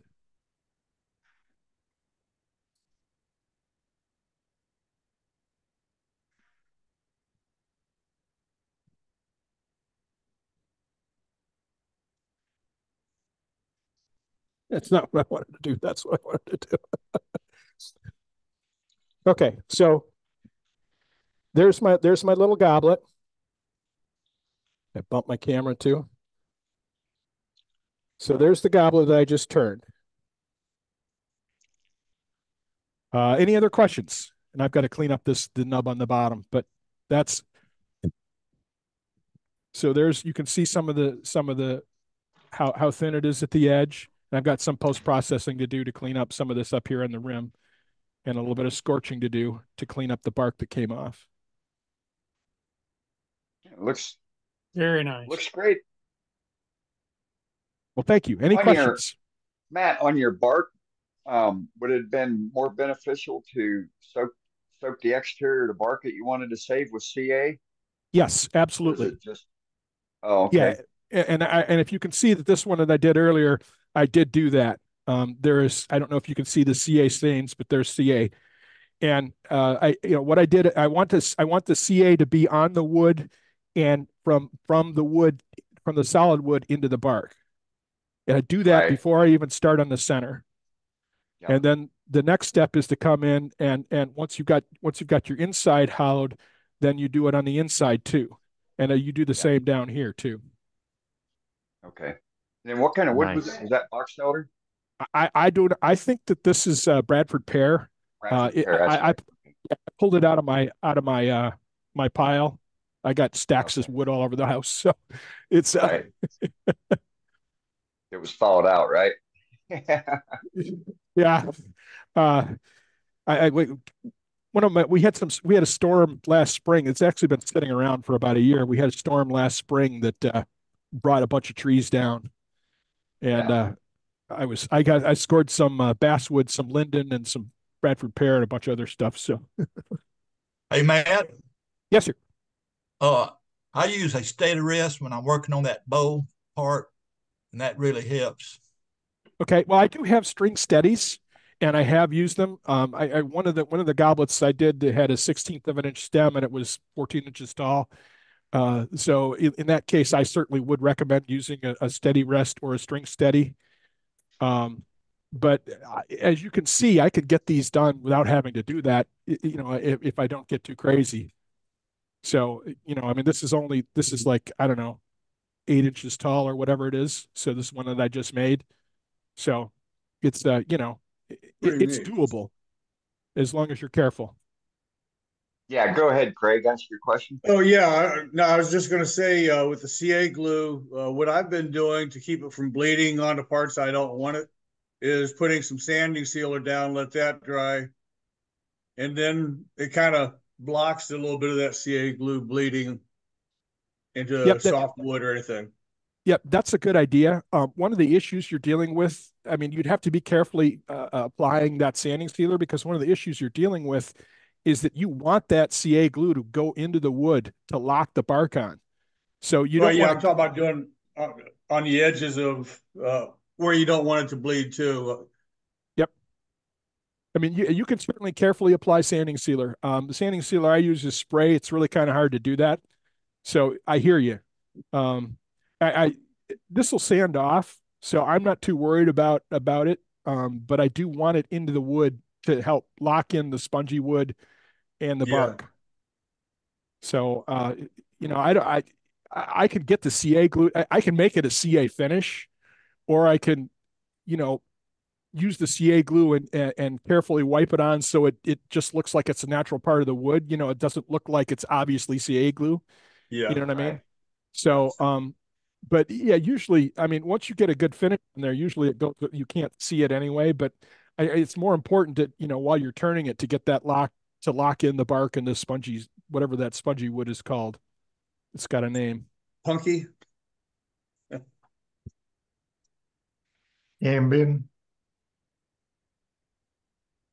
So, I've also got one more slide here, just some more examples and where you can find them. So again, start with your own kitchen cabinets, so your glass or champagne glass for shape ideas. So everything on this, all those little goblets on the left-hand picture on this page, they're all less than 1 inch in diameter and less than 1.5 inches tall. Wow. So when I've got extra wood at the bottom of a piece that I'm turning, I make a goblet, or I make a bowl, or I make a little vase. I experiment with shapes. Doesn't cost you anything. Extra project wood, right? Yeah. So, and eventually, I mean, I had a show where I sold like 60 of these things at $5 a piece. So the small ones. So, you never know. So sometimes they'll sell too. So. Why do you use a bowl gouge instead of a spindle gouge? At which point? For the majority of the turning. Well, you can't using a spindle gouge to hollow is kind of unsafe. Okay. I use the bowl gouge for I don't use a roughing gouge or a spindle gouge for almost anything except the details. I rough with the deep fluted bowl gouge because it's an extremely versatile tool. And as you saw, I can make one cut and get my shape right from the, right from the raw wood from the outer bark. I can, with 2 cuts, I made the bowl shape, and it's an extremely versatile tool. I can roll it. It's my favorite tool to use, and I can get the shearing cuts with it very quickly. One of the things I like about that tool to rough with, especially, is that the amount of tool in the wood is much smaller than if I was using a spindle roughing gouge.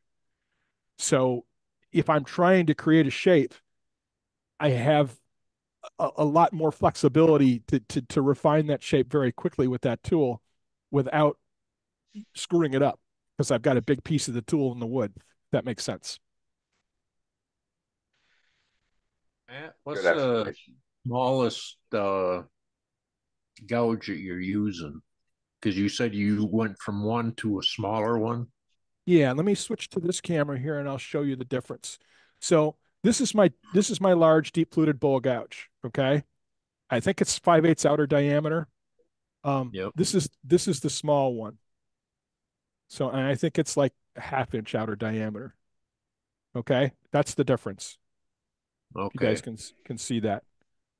So, and this is like, I mean, I used my deep fluted bowl gouge for almost everything. And I use the smaller one a lot, especially for details or thin turning. I use it on, say, making finials and stuff like that. So, and it's basically got the same grind as the other one. So, and I know that a number of manufacturers, I think this one is a Henry Taylor, but that I bought years ago. But I know that Thompson makes a smaller one. I've used a Thompson one because one of my students had one of those. It's a nice tool too. So there's a number of manufacturers who are making those tools. So yeah, I got one that's a 1/4 of an inch. And there you go. Do you use it? Do you like it? I haven't used it. Well, there you go. Now you know how. So it's my favorite tool to do fine detail with, like thin turnings, like on finials and stuff, because it gives you a lot of control. It's a very light tool. You can make very fine cuts with it. And I mean, I showed you how I got thin on the goblet stem with it. So, and this is the no-nose Chucky. It's from rubberchucky.com. So, what's your grind on those gouges? 55 degrees approximately.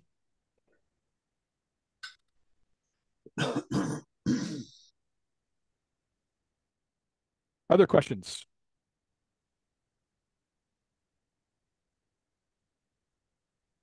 No, nothing in the chat. And if anybody had a question that didn't get answered, now's your time to ask it. Good Great job demo, there. Matt. Good job, thank you. Matt. Thank you. Nice job, Matt. Real nice. Well, I'm thank you. typically not much of a goblet guy, but I do like the natural edge at the top of those that you're doing. I just really like that. I may have to. Yeah, I do too. I I'm may a have fan. to go to the dark side.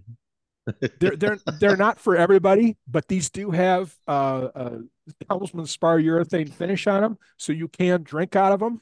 So the people who love them really love them, but like I say, they're not for everybody. So, Right. Hey, Matt, you want to turn another one? See if you can save the bark? Or you need to go warm up? do you need me to burn some time? Well, not necessarily, but yeah, sure. No, dude, I have. If you want me to turn another one, I will. But I have like 30 of these things unsold right now, so I don't want to turn any more unless you really want me to. Well, no, I know it's cold and everything too. Part, trying to goad you into it, and part giving you a hard time. I know you would. I know you would. Yeah, I'm looking around here to see what kind of wood I got that I could use. So what he's saying is that's what you get for getting done so fast. I was going slow, you guys. Right. Well, yeah. Was a little goblet. Hey, Matt, you want to show how to turn the top real quick? To turn a top? Yeah. Oh yeah, sure. Let me see what I got here. All right. How about some of this? Hey, Steve. Well, Matt, you pulled a wing and turned too fast. I hate it when that happens. Made no mistakes either. So what are you going to do, right? All right. There's still time. Okay, top. Piece of wood.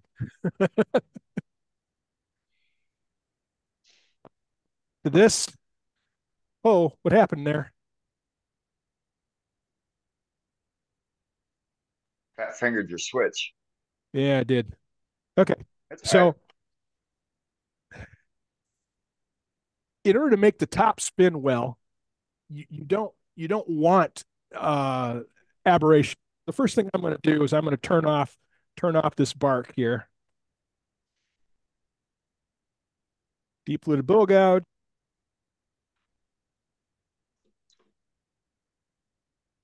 Or not. I can't get my lathe started. There we go. Too damn cold. Well, it's a little temperamental. I usually don't ever turn it off, but I did there because I was, reaching across myself or whatever. I just turned the speed all the way down to 0. Okay, so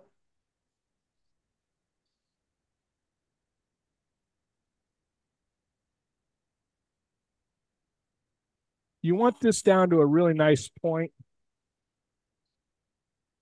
here, like that. I'm going to get a really smooth, clean cut here.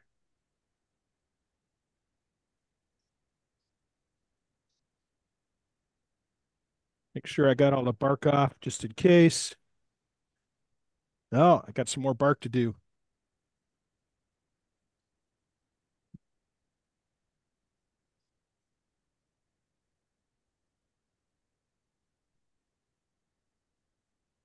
So because I can, let's add a little bit of Flair. Flair here. So this is the I got a little bit more bark here yet. Hang on.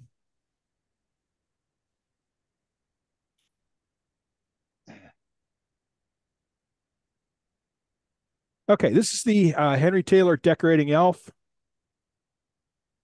And I'm going to start it not at the center.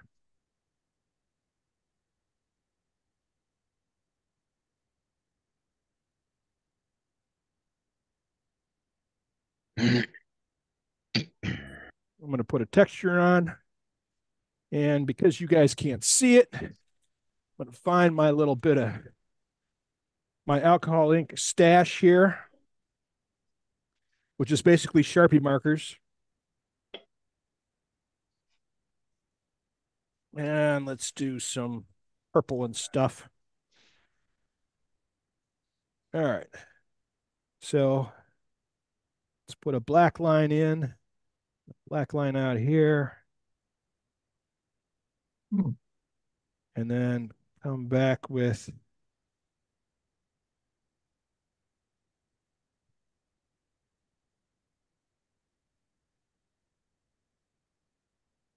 okay. I don't know if you can see that. Yep. Let's zoom. Let's zoom in. Yeah, we can see it. So I got a nice spiral texture on there, which is pretty cool.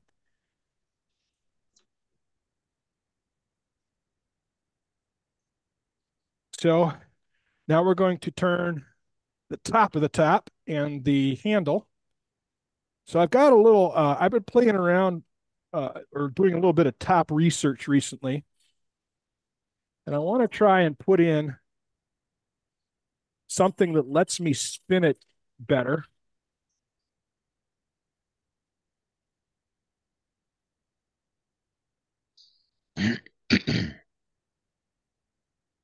Want to change to an overhead camera?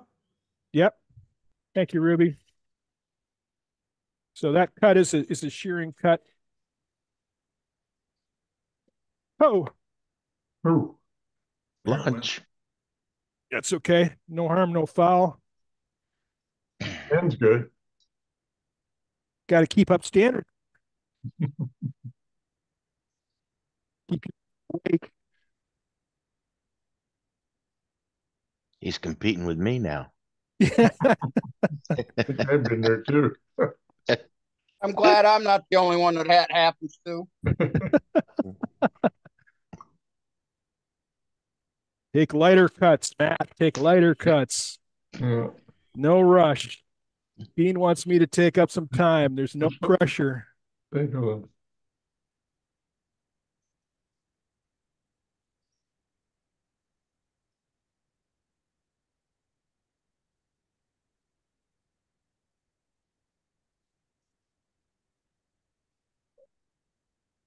So I apologize for the critter noises in the background. Don't hear a thing. Okay, well, good. So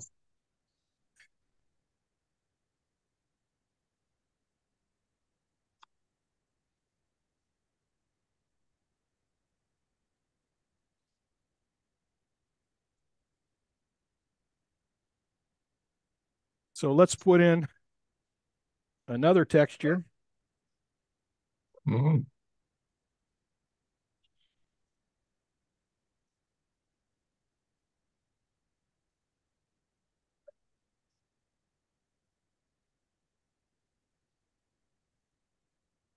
And I don't know, let's add this color.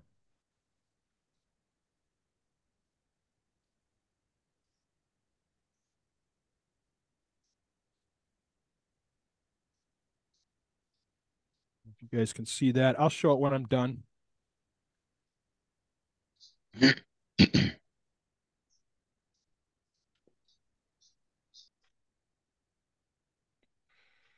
Okay, so what I want to try to do, I'm going to make the little handle now. I don't know what you call that on the top of a top. Is it a handle? Yeah, sure. Works for me. So, and I'm Can't call it a shifter. well, I could. It's the spinny part. Yeah. So what I'm going to try to do here, and I haven't tried this before, so this is all an experiment. So I'm going to try to make a little bit at the top here that makes it easier for me to spin it. Now I'm using this same tool, okay, the smaller deep fluted, and I'm using the same cuts that I use in the goblet stem.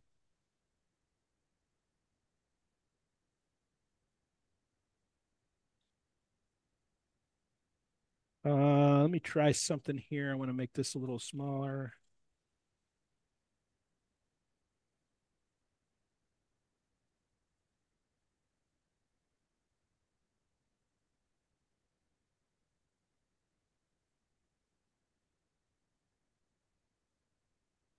Now I'm getting some chatter because I'm kind of thin and I'm unsupported. But that's okay. Good chatter. Free texturing. Free texturing. That's right. It's a feature, right, Dane? That's right. Looks great with magic marker. Yes, it does.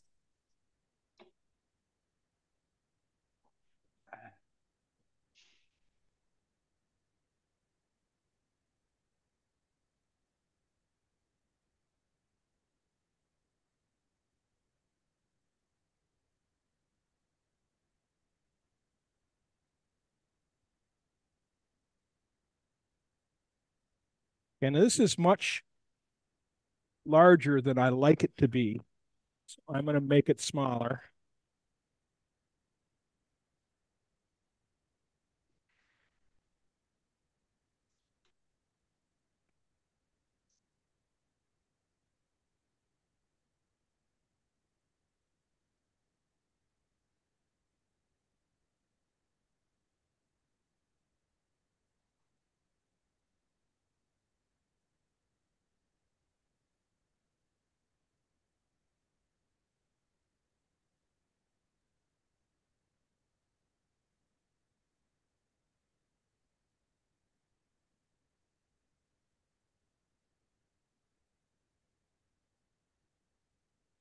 Okay, so I want to try to knurl this bit up here at the top of this.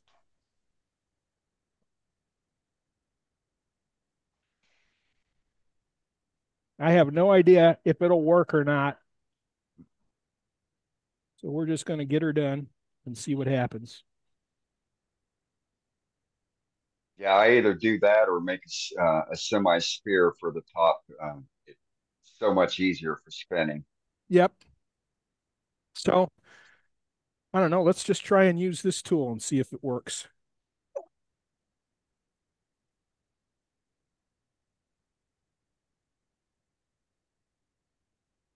See what that did. Yeah, that'll work. All right, let me get the one of the things we've that the Henry Taylor decorating elf comes with is it comes with this little paintbrush that's had the bristles snipped off. Now, this is not a plastic or synthetic brush.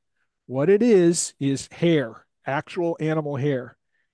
And what you do with it is you use it on the textures to get all the fuzzies and stuff off. All right, I like that. So we'll see how it spins in a minute. Let's get the skew out, which will make all you fanatics happy.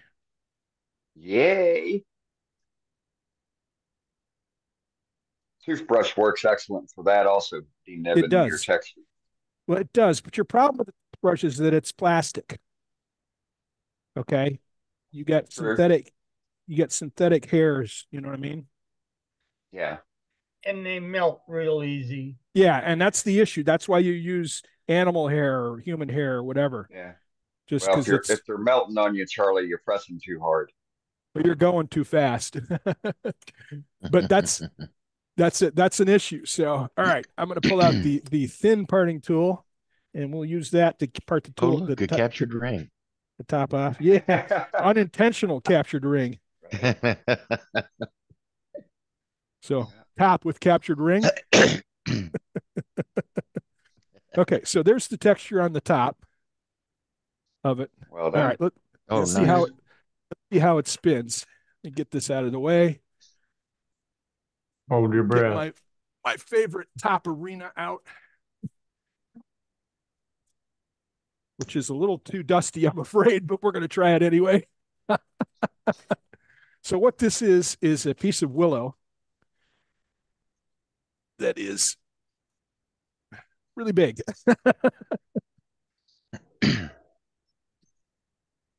I was going to say invisible for a minute. Yeah. Yeah. Back it off. All right. So let's see how this spins. I think that spins pretty good. Yeah. Hey, it spins. It's all that matters. Yeah, I've got some. I got some small ball bearings that I want to try to put into the top here. So there's there's the texture on the top. There's the texture on the other side. So Matt, don't do anything greater than 2. Don't do it. To what? How do you spell ball bearings.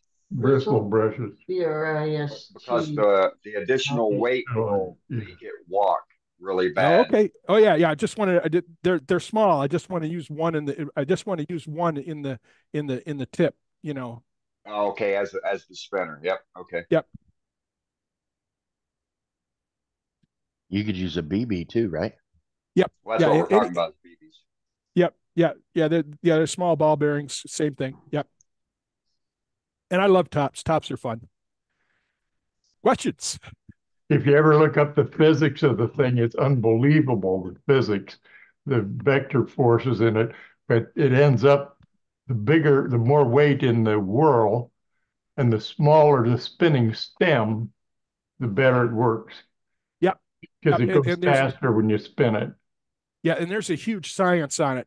And I have some small ones that are hard to spin. I can get them to spin for like 2 or 3 minutes, but they're just, because they're so hard to spin because the top is smooth and small. Yeah. And this is one of the reasons why I wanted to knurl this bit at the top, is so that I could really get crank on it, Yeah. And this spins really well. I'm happy with that. So I made a socket for my drill motor. It really gets it going. Oh, I bet it does. Well, and there's people, I mean, one of the guys at my club did a demo a couple months ago where they were making these tops. Ruby, you've got these tops.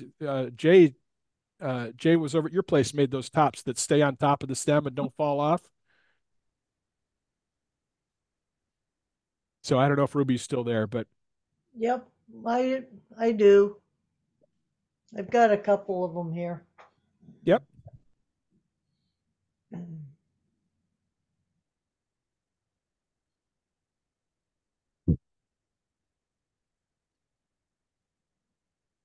Willow platter. I don't know how big it is, like 16 inches across.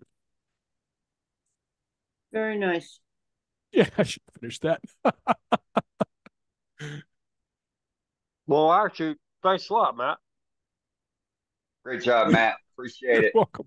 My pleasure. Enjoyed it. Thanks. All right. Anybody else have any questions, comments? Quickly, it's cold there for him. All right. Good job, Matt. I appreciate it, buddy. Thank you. Thanks, Matt. Have a good Now one. go in and warm up. Very good, man. Thanks. Yeah, I'm actually doing the right. demos. Got me warmed up. I was doing a lot of moving around. I've got it up to 40 in my shop now. So Yeah, right Wow. Hey, Matt, Thanks, Wave. Matt. when you were doing the painting, and you said that there was a pen that you bought that you didn't use an eraser, you could just wipe it off with a washcloth, the lines, the pattern that you wrote down. Are you talking about the dot painting? Yeah. Yeah, you're doing the dot painting on with acrylic paint. And Right. as long as the paint hasn't dried, if you put it on and you make a mistake, you can just wipe it right off. I mean, typically you've got some kind of a surface film on the piece before you start painting, like there's sanding sealer on it or something. So the paint isn't going right in. I mean, if it dries, it's a different story. But acrylic paint is water soluble. It wipes right off. No, you said that you draw your pattern out instead of using a pencil because you had to erase it. Oh, yeah. There was another pencil that you bought that you could just wipe it and it would come off. The watercolor pencils. Watercolor pencils. Okay. That's what I want to know. Yep. Yeah. And a lot of the dot painting stuff, you don't have to. There's a lot of those patterns that you just have to get close. You don't even have to draw. You don't have to use elaborate stencils or anything. You can get really close just by basic guessing, going halfway between the two dots and so on. So, but yeah, if you're getting elaborate, the watercolor pencils are the way to go because they wipe right off with water. That's correct. Yep. Okay. That's All all right, I good need. stuff. Thank you. You're welcome.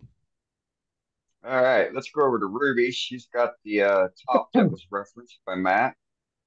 So this is the base for the top that Matt was talking about. This is what the top part itself looks like. And once you get it spinning, what's really nice about it is that it doesn't come off. It just hangs in there. Mm-hmm. That's pretty cool. And you can get them going where they'll spin for quite a while. Yeah. Cade did a demo on that for the club probably 3 years ago. Yeah, those are pretty cool. So thanks, Ruby. Yeah, those are neat. I saw the one that Jay made when he was over at your house. That was fun. Yeah, he did a good job. Yep. Stuff. Don't tell him that though. I don't want him to get a big ego or anything. All right. Well, we'll can't make sure have to tell him. We'll tell him not to watch this episode then. Okay. We'll see how well that goes over. No All comment. Right, thanks, in the interest of my continued friendships, no comment. Right, Matt? All right, let's swing back to Captain Eddie and see what he thought about all this menagerie. You're muted, That's Eddie. a description of it. Yes, menagerie. And I'm glad y'all kind of put a little pressure on Matt, to turn the second one. I caught that he was just flying through it because you do those things for $5 or $10 a piece, they got to go pretty quick, and you get the knack down. Somebody said, "What do you use this tool? You use that tool for?" It really doesn't matter what tool you use. It's what tool you know how to use. And that's really critical to what we do. Somebody said, why do I favor the 3/8 inch uh, elliptical bowl gouge? Because I learned how to use it and can do almost all my cuts with it. Because I can go to town with a 3/8 inch bowl gouge, my skew, and my roughing gouge, and I'm home free. I can just rock it through the day because I've learned how they slice or how they cut and where the pressure's applied and how I can turn the blade to get the most appropriate slice. And that's what Matt was showing you tonight, where you change instead of pushing for a cut, you can pull for a cut, you can drag for a cut, you can slice for a cut. And that's the key thing, is slicing for that cut. Less pressure, finer cut, good detail. I really appreciate it. You caught a whole lot of detail in what Wayne did, what Matt did tonight, and that's what we do here. We try to share technique and expertise of how you use your tools, and then you, right there, you Joe Woodturner, you go to your shop and you use those tools, and what we show you and what we've shared with you to get a better idea of what you can turn out. Now, I was going to reach underneath and get the roll of stickers and tell you that we have stickers available for the club, 3-inch vinyl stickers. There's 10 of them in a package for $5. If I got to ship them internationally, I got to get an extra buck. And you pay for that on the website. You can see the details on how to do that. But that's the only enterprise by us. And that enterprise is just to help spread the name of the club. Now, if you want to get your outfit embroidered, in fact, I'm really decided that I'm going to embroidered. We have the logo available. I went and got mine the other day, had a nice vest done. Not the quality I want. So they're reworking it. Let's see what we can save. Really, I think they gave me too cheap a price, so I got what I paid for. So we're going to try to rework that. But I've got a smock back there that I want to get screen printed with Worldwide Woodturners on it so I can wear it to the SWAT show, which is coming up August 23, 24, and 25 in Waco, Texas. Yes, the boss is about this close to saying, yes, make the reservations. And you can right now. Make your reservations for the hotel. You can go to SWAT Turners, SWATTURNERS.org, and find out all about the symposium. To me, it's the finest symposium of its kind because it's put on by a bunch of wood turners. No business wood turners that put this on. And what can they cater to? Wood turning. It's a fun thing. It's like a family reunion with family you really do like. That's what I like about this place. There's no politics. There's no politics. You want to talk to somebody, go and talk to them. You want to chat with them, you want to ask them questions, you want to drill them. Hey, it's fair game. It's a good place to be. And you're going to run into a lot of folks. In fact, we've already got the team set up to put our own table up at the dining hall and set it all up so we can kind of commandeer the place, So Worldwide Woodturns has got a place right there at the front of Waco at SWAT. Other things we offer is the club has got some hats. I saw Dale had his on tonight. We had to clean up in here because of what's going on in the house. My wife moved all my hats. I can't find a hat, can't find a jacket, anything. Yeah, she put them in a place that they're supposed to be. Like, I know where that's bad. But we have a deal where if you want to get a hat done, some of the details are on our website, the world's greatest website of wood turning. And you buy the hat at Amazon and you provide the logo we provide to you. And the logo's free. It's on our website, and you get that. And then for like $6.80, you get a hat. Boom. That's it. Pick the color, pick the style you want and all that. So it's really a nice little deal. So we got all those ways for you to help share the ideas. Now, I just said share because I heard from JJ. He's our editor. Joaquin takes care of putting our newsletter together, a world-class newsletter. And this issue came out today. JJ is got a little problem with you folks because you've got all this fantastic work and you're holding back on the photographs and the ideas. and you're not sharing them enough. So JJ wants to know, where are they? Come on. You've shown me some fantastic stuff. You've shown all of us some fantastic stuff. Put it in the newsletter. Show the folks a couple of different versions of the piece. You got something really unique? Show it to us. Let's see it. And if you've got a project you want to explain, that also goes in the newsletter. I saw today on our Facebook, on our newsletter. Oh, I'll get this right. I saw it on our website that, and I've got to find Gerald Jensen put up a piece about a golden ratio caliper, how to lay it on. And a template's available right there for you folks to have a laser burner. You burn one out. Nifty little project. But hey, once you make one, think about the buddy you've got, your returning friend. Make one for him too and put his name on it. That's a nice thing to do. All right. We're still doing gallery tonight. If you got something to show, all you have to do is go over to chat right now and write, I have something to show. And Easy. Dane will call on you. Once he calls on you, start speaking to us, because there's like 100 little dots on the page in front of him. And he's working on a little bitty page. And he's got to find your dot that's blinking yellow to click on it and put you up on the screen. That's why I say, can you hear me? Can you hear me? Can you hear me? Well, we don't know where you are. So once we introduce you, start talking back to us and know where you're at. All right, we're going to go back to gallery right now. It's about 10 minutes after the hour, and this continues on. I stay here till 9 o'clock Central Time.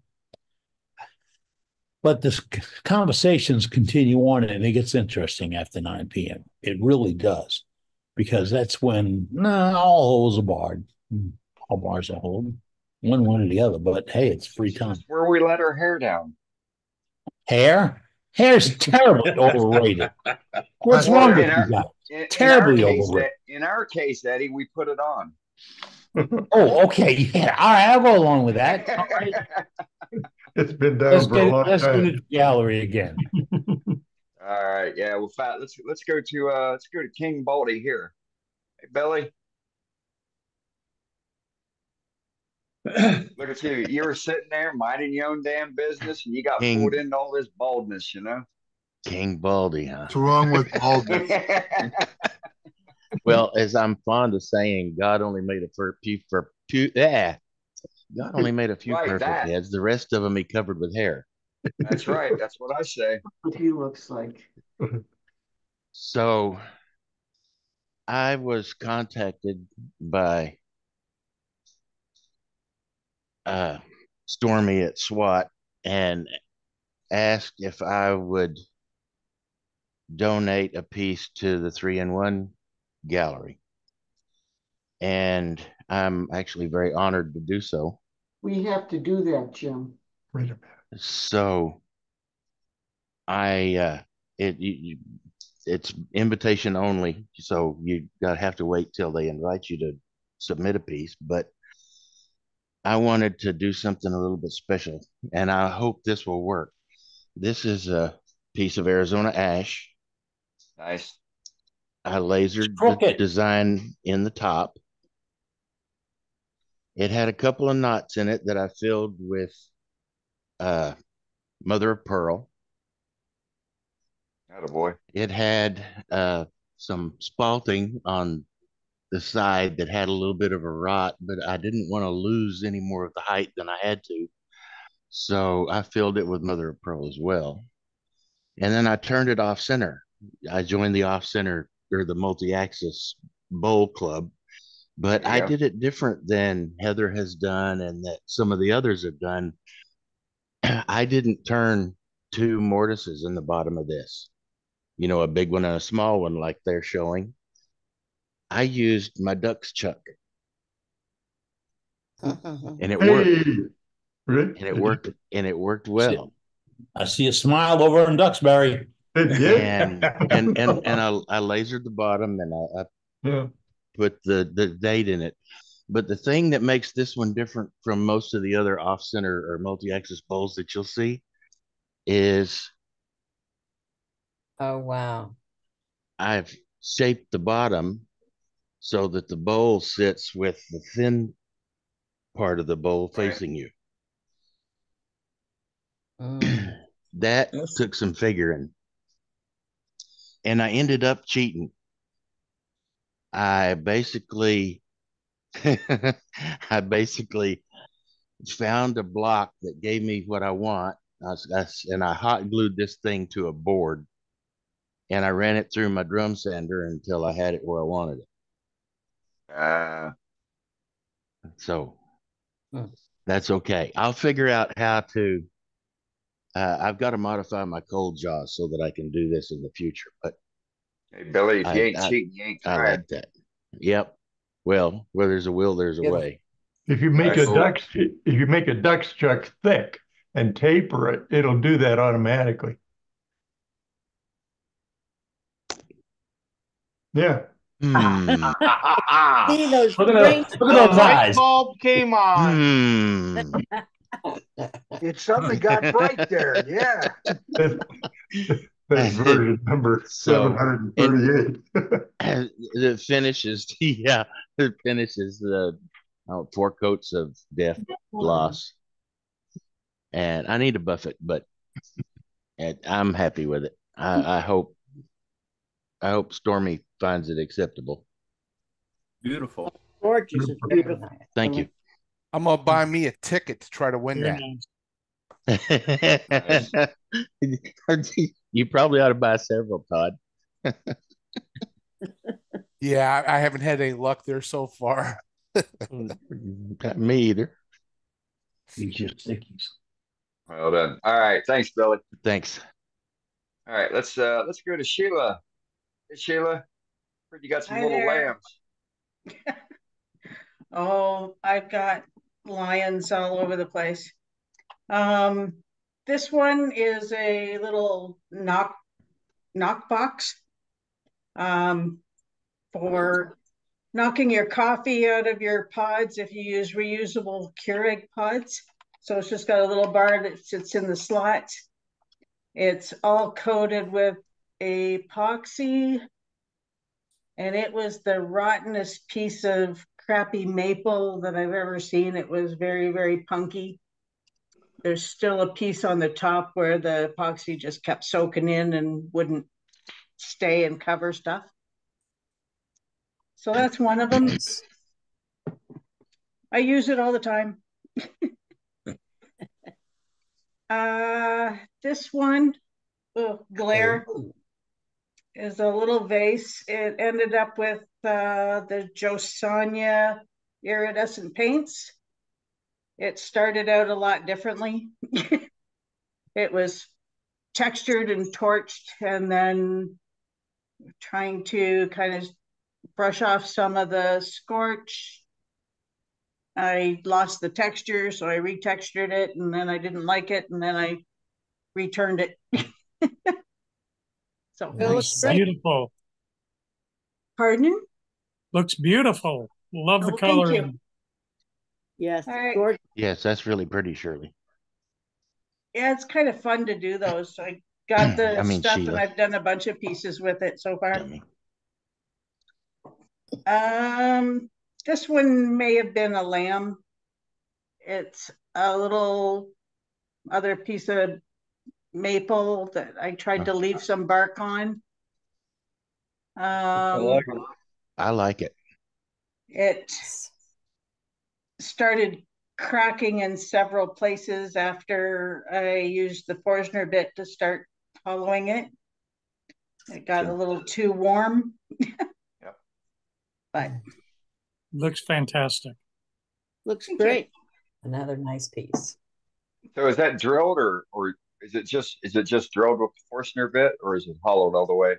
I drilled it. You can still see the dot in the bottom, maybe.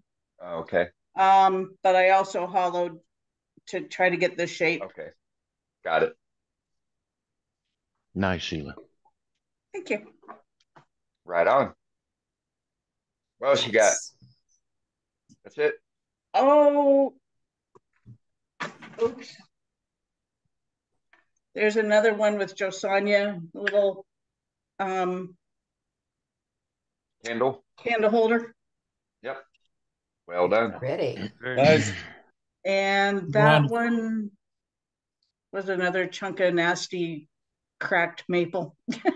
It looks good. Looks really good. Thanks. Good job, Sheila. Thank you. Nice. All right, let's swing back to Alabama. See what Mr. King's got here. Actually, I already know, but everybody else needs to see it too. Oh yeah. You're still muted, Howard. How's that? Much better. So is that. Look at that. Wow. Oh my goodness. The color is not coming through on the camera. If you're on the Facebook page, go look at it. That's spectacular. Yeah, it is. I agree. Right? Damn. Oh my goodness. Wow. If anybody watched professional wrestling back in the late 80s and early 90s, Ron Simmons had his one word catchphrase, and it was, damn. And that's it right there. Wow. Yeah. It's beautiful. It's maple. What is that? It's maple, and this is India ink up here. And I use spray enamel to coat it. Wow. I just kind of went crazy drawing these designs on it. So then I burn all these black marks or burn marks. With the ball tip, you said, right? Yes. Right. Very nice, Howard. Thank you. Wow. Appreciate it. Very yes. nice. Yeah, it is interesting. Great job. That's Yeah, a great. right. Really cool. Been it real fast. Might be illusion or something.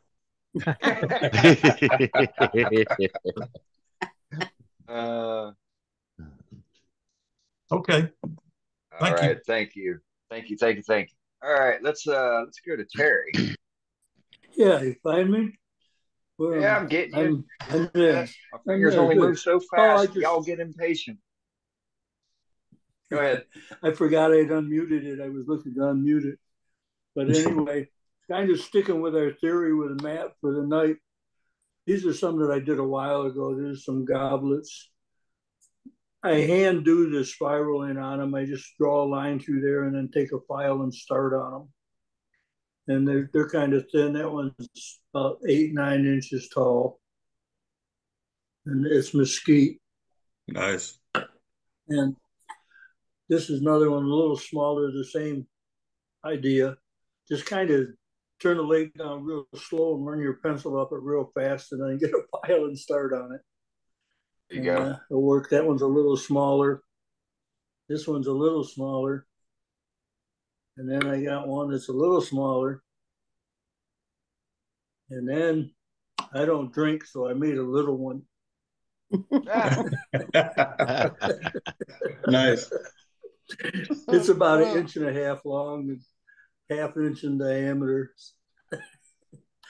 But then I was making those, and I started making some offset ones. This is offset turning. I think you can get an idea what it looks like, but it's offset. Oh. This is mesquite as well. They're not too tall. Pretty. That one's about 6-7 inches tall. There's another one, mesquite, about the same idea. These are really pretty easy to make once you get the idea of it. Yep. I don't use any centers or anything. I just put them in a regular. I got either one-way stronghold or a one-way tail and chuck. I just turn a tenon on it, and then I put it in and shape the top, and shape the top of the first ring. After I've hollowed it out, shape the top of it, sand it, and finish it because I don't ever want to go back there again. Then I set the tool rest up on the side of it at about 10 mil off of it. And then I just take it and loosen the chuck up and turn it over until it touches the tool rest. That puts it at, like, say, a 10 mil offset. And then finish this area in the top of the next one. And then turn, after you do that, put a mark on it and turn it 180 degrees. Put it up on the high spot up against the tool rest. Where you just turn it so it's high over on the tool rest, turn it up to the high spot on the tool rest, and then turn it 180 degrees, loosen the chuck up and turn it back until it hits the tool rest again. So then you've got it, if you understand what I'm saying, you got a 10 mil off the other way. Then you turn this one and finish it. Then you go back to center and turn the bottom. And they're pretty easy. This one was part of the 2x4 club. I had to get involved with that, so I did the same thing. It's small. It's 3.5, 4 inches tall. It's got a lot of grain texture to it for sure. And then this one, I don't know what this is. Maybe cottonwood. I'm not sure. Something I had out there, but that's another one I was practicing and playing with. These stems in here are a little big because I'm actually turning this off center, so I don't have anything up here holding it. So it's flopping pretty good. So the stems are about 1/4 of an inch in diameter on all of them. Hey, Terry, so I just got a thought you might question. like to see them. Say what? I got a question for you. Okay. Have you ever made just one of something? No, I got to figure out how to do it. And I got to keep doing it until I get it right. Everything You he's made over and over and over again.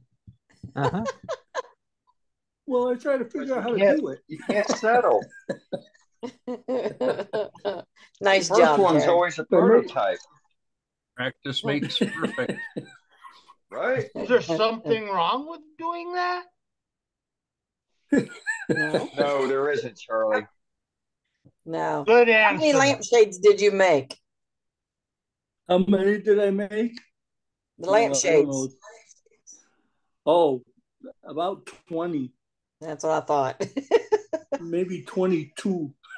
Yeah. I haven't got Wow. that perfect one yet. I guess I haven't made the perfect one yet. I still got some more wood I'm waiting on getting cured a little bit.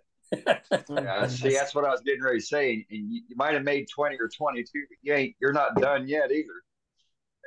Jeez. No, I don't have that perfect one yet. I probably never will have. I mean, hey, But Brenda, everybody else likes it. Brenda, you've made 10 or See what? 12 mirrors now, right? Yeah, I made several mirrors, yeah. Okay. And frames. All right. All right. Picture frames, yeah. Yeah. Okay. All right. Okay. Yeah. Got me. That's actually about half of the goblets. Or less. Wow. There's a few out there. Yeah, we are all guilty of it. Well, I'm always trying to improve my bowl turning too, so I don't know how That's many the only bowls way. I've turned. Sometimes I how go many. out there and put little pieces of 2x4 on it. And just turn. Just make little things. I got a whole box full of them. Call them skill builders. I got all kinds of spindles with captured rings. And I got one piece of pine. It's about 10 inches long. And it's got like 40 captured rings on it with about an 1/8-inch spindle in the middle. And it was all done with a skew and stuff. It wasn't done with a beading tool or a ring tool. But I try to figure it out. Yeah. So that's what I got for tonight. Very nice. Right on, Terry. Thanks for sharing, Good job, buddy. Terry. Yeah. All right. Let's go to Mr. Phipps. All right. Hey, Hey, Todd, thank you. we got you. Yeah, so a couple of weeks ago, I had made and shown this parting tool that I made, and then we had a pretty extensive conversation about it in the after hours, and I agreed with what was said there, basically that this probably won't hold up without a ferrule or something on it. And I bought 5 pieces of that steel, so I went out there and turned a handle for it. Boy. Thank you very much. Yeah, but you're welcome, Todd. I got to tell you, so I put this thing between centers and turned a tenon on this end so I could chuck it up and drill the hole out. I drilled the hole out. I cut my little 1/2-inch piece of copper pipe coupler. Copper pipe. Yeah, right. To put on there as a ferrule. Drilled out the inside of it, and I took it off the lathe and hammered the ferrule on it. And while it was off, I thought, well, heck, that looks pretty good. I think I'll go ahead and glue my piece of steel in, but I hadn't finished turning the dang thing. So I glued my steel and didn't turn it. So I basically finished off the end of it and whatever with sanding on the end of it, and so it just a silly mistake. Wasn't thinking. I just hammered that, glued that thing in there and epoxied it and set it aside. Excited. Looked at it later and thought, what the heck? So you got three more. So I had a piece of they make those 6-in-1 screwdrivers that they sell at Home Depot, and I had one of those sitting there, and so I just made a handle. So I thought, well, I'll put a ferrule on and pull that thing apart and make a little 6-in-1 screwdriver out of some maple. And so I did that up, and then I always have to put some kind of dye or something on stuff, and so I dyed it. A couple of weeks, like 3 or 4 weeks ago, Paul had demoed, and then he was talking about shapes of things, and he was like, he had said something that if he was trying to show off sort of the wood on something, he would use more of an open form, like an OG or something. And so I had turned this piece of myrtle after that, and then used some Mahoney's walnut oil to finish it.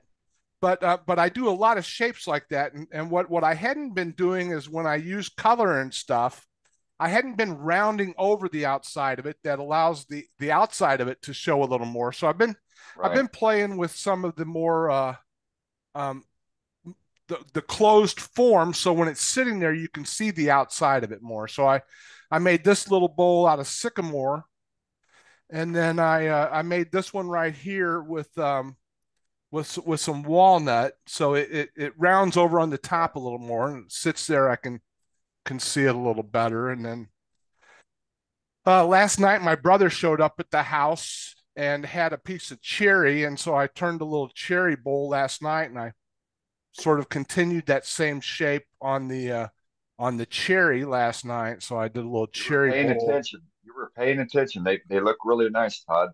So Nice, I'm Todd. Really. trying to change some of the shapes I do and whatever, because I really get caught in that same shape all the time. And like 10 years ago, I had been playing with doing segmented rings as a sort of a feature ring at the rim only of a bowl, like this. So like walnut on maple. And I made like 8 or 10 of them, and most of them, when I made them, I left them really thick and the bottom really thick and stuff on them, and they were just finished with like mineral oil and beeswax or something to be usable. But I've never liked any of them. I have 2 of them left. All the other ones disappeared, and I ended up with the 2 big fat ones. So I rechucked up one of those and thinned it out a little bit, and did a little better finish on it. Yeah. So amazing how much wood was left, huh? Yeah, right. So this one right here was even thicker than this one. But so I might take this one and do the same, but I might leave it as sort of a reminder of what the difference could be between them. So yeah, sort of revisiting, and then good on you for showing that. Just like everybody else, I end up with little underutilized project wood, and so I took a couple of little pieces of it, and I was just using it to play. Made a little box, but I was just using it to play with some of the carnival colors from Hampshire Sheen, because I haven't been real happy with how that stuff applies, and it doesn't go on well, and so I had turned this piece and put some finish on it and didn't like it, turned it off, refinished it. I did that like 3 or 4 times, and I basically just started with it big and round, playing with it, just trying to play with those finishes, and then cut it off and cut it off and cut it off, and then finally got to where it was just a little, a couple of little pieces that made a little box. So I did that the other day also. So looks nice. Nice. And then went out into the shop, had an extra 15 or 20 minutes a couple of times, and turned a couple of little pins. Pretty. So that's all it takes, start to finish. Yeah. So that's what got me into turning. I was doing a bunch of flat work 15 years ago, and it would take me months to finish a project, and then yeah, realized I can finish a lathe project in a in an evening, easy, and instant satisfaction, self gratification. gratification. Yep. So, yeah. Yep. All right, That's what that's started what I my have. journey. Yeah, that I right. did the It same just thing, you know. yeah, it Yep, makes a me too. huge difference. So, Yeah. and the stuff wasn't covering the floor of my garage for 4 or 5 months Exactly. and having my wife yell at me for not being able to park in the garage. Right. And I Everything's all appreciate clamped up, laying everywhere, and there's nothing for you to work on. yeah, and I appreciate her not being upset about that probably more than she appreciates her not being upset about it. Right. So, yeah. All right. Thank you. Stuff. All right. Nice. Thanks for sharing, Todd. Nice All right. stuff. Let's go up to the great white north here and see what Mr. Cade's got going on. Hey, Cade. Cade. He ran off. He ain't there. Cade has Oh, left. here he I comes. see him. I Here see he him I comes. coming. see I him see him back there. coming. There I got he you, is. Joaquin. Already got you down, Joaquin. There we are. Hey everyone, hope all is well.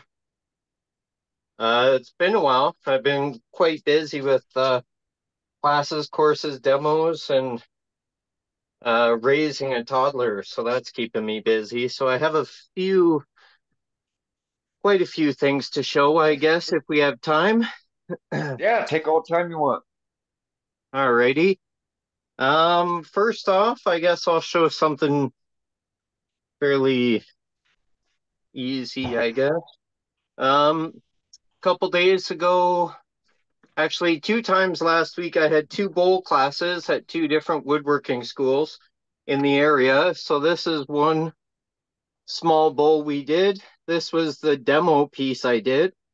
So I would demo the outside, they would turn the outside, I would demo the inside, they would demo the inside, then I would demo removing the tenon, and they would do so. So no incidents. Actually, there was one incident. When you're turning the outside, then you come to do the inside. You always want to soften this edge once you true up this face because it's quite a sharp edge. And especially with ash and the open grain, it makes it like a serrated steak knife. So I was very adamant in telling everybody soften those corners, let the tool do the work, don't push the cut because you may slip into the piece of wood. And long behold, one of the students was pushing a little hard, slipped into the wood, slipped into the rim of the bowl, and all of a sudden I went from wood turning instructor to nurse Cade, and I had to fix up his hand with gauze and all kinds of stuff. I ended up using butterfly band-aids to hold stuff together. And then he emailed me the next day saying he needed 5 stitches. So good thing for him. He went and double checked and got it checked, got all fixed up, but he did still finish his project. And then after that, I had another. 3408. Yeah, he could have used super glue or something, but he didn't mind. I think he left there and went and got stitches, so it wasn't. Or he went home and he talked to his son, who's a paramedic, and his paramedic told him where to go and what to do. So it was good he listened to his kid. So this was another one I had, another one I did. This was all of ash. This was another bowl turning class. I had 3 students here in my own shop. I have 3 lathes that I can teach on. So that was fun. That was the bowl I did for that demonstration. No incidents that day, so I Is didn't that the have to heartwood at the use. bottom, Cade? Yes, the dark Yeah. is the heartwood, and the white is the sapwood. This one was all sapwood. It was quite a massive tree. But I that like olive this ash. one It's pretty. more. I like this one a lot more with the color contrast. Yeah. And it's on the bottom as well. There we are. So those were a couple bowl classes I did. My club still makes wig stands. so I did a demo for them. And there was another club that heard about it, so I had to do a demo for them.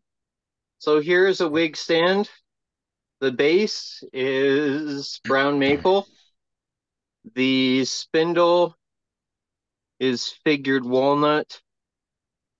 They're not quite glued together yet, so they're a little tippy. I'm holding them together, but still a great cause for people that go through so much heartache when they have to get treatment. So that's one I did. This was another one I did for a different club. Now this one is ash for the base. Here we are. The spindle is red oak. And the top is also ash. So I'll glue these together. I also have another 4 in the back that I think I showed a couple months ago. So I'll deliver all 6 to the club, and we'll get those delivered to where they need to go. I've been playing with boxes and multi-access finials. I do quite a lot of multi-access turning. Some are easier than others, so I'll go simple to the most complex. Here's a tiny little box out of maple I had, and I just turned the lid off center. Cute. To make the flame off center. Something a little small, cute, impulse buy for a craft sale or a gallery. Another one I did got a little more complex. I did the lid, and this lid was done on, I think it was 6 axes. Wow. Yeah. Well done, And then Cade. on the final axes, I did the little divot ring in the bottom of the lid there. Wow. So that was fun to do. Tiny little trinket box or a ring box. Then they got a little more complex, doing twists and more off center, more adrenaline rush. So here's one out of cherry, and the finial turns as it screws with the flame on top. Here we are. Inside's finished, but the outside's not quite finished yet. And then there's the top. Multi-access finials will be one of the demos I'll be doing in England at the AWGB International Symposium in October. So if anybody is over there, pop by, say hi. Nice. Well done. So that one is cherry on top with a walnut lid and base. Finish. I've been whipping quite a few things off because there was a lady up in Barrie who was moving, and she's like, come on up. I got a lot of wood. You can have it. If you don't get it, the people who are taking the house will just burn it. So I was so busy, and I was trying to get up there for probably 5-6 months. And then she was like, look, make some time to get up here because we're only here till the end of February. So I went up there, and I was so happy I did because there was 12-foot long cherry slabs, walnut slabs, Wow. 2, Wow. 3, 4 feet wide, Oh. 3, 4, 5-inch thick. I loaded my van, and my wheel well was this close to my tires on my drive home. So I got lots of walnut, lots of cherry, some sugar maple, some spalted maple, some ash. And when I drove in, I was drooling because she was selling the house, and she's like, oh yeah, I'm on 38 acres, and it's just my playground. That's why I got so much wood. And I'm like, wow, what are you selling the place for, if you don't mind me asking? Because and it was just beautiful. I was like, okay, I'll have so many things situated here, there, and wherever.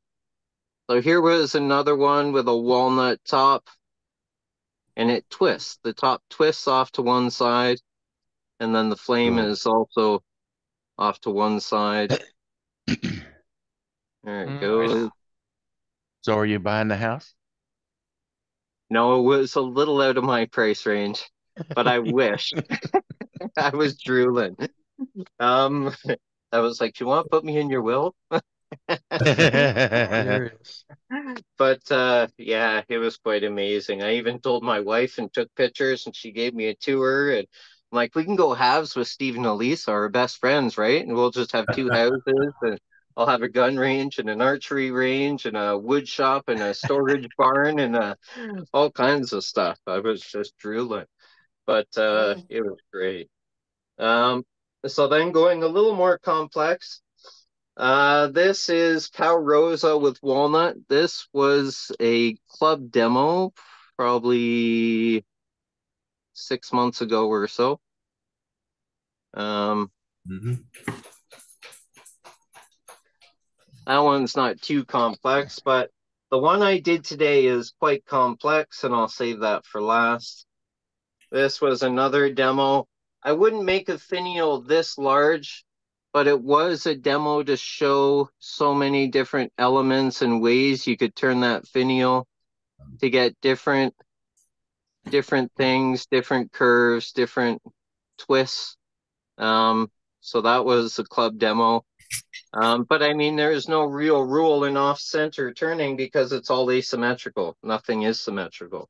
Yeah. So you can go out of the realm of the finial is 1/3, 2/3, or 2/5, 3/5, or proportional to the piece. This is one out of spalted maple or ambrosia maple.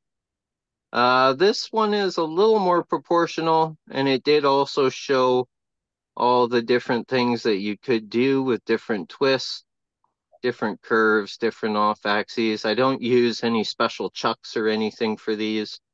And I'll be demoing that in England.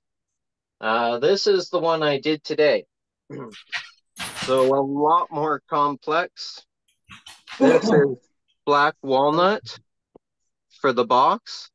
I did some burn lines and some texture, and the finial twists on so many different axes. I think that was 1, 2, 3, 4, 5, 6, 7, 8, 9, 10, 11 or 12 axes for that finial. Wow. That's nice. It shows better on the back there. And you got the bird at the bottom. Yeah, and then the bird on the bottom. So this is not glued in yet, but so I'll take that out. And then here's the box. Here we are here, some texture, some burn, walnut. There we are there. Nice. Excellent. Excellent. That's where the match is. You can't even see the seam. No, that's where it opened at. So that was fun. I just finished that during the meeting. This was a box I demoed for a club. I can't remember which club it was because I've been fairly busy with demos.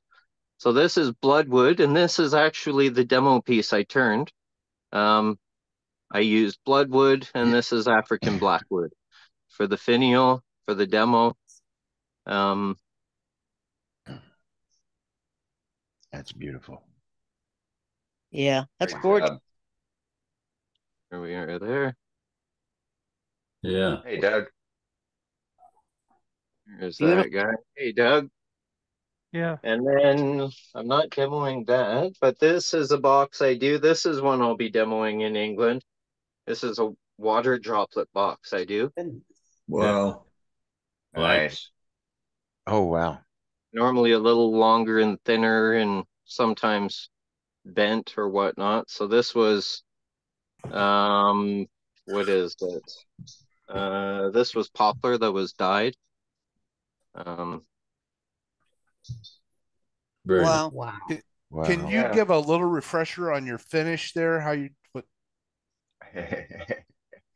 The finish is tung oil. Okay. Many coats, sanded in between, final coats buffed, with micro mesh and water. First couple coats are thinned 50-50 till I make a base. Once I have a base, I put it on pier.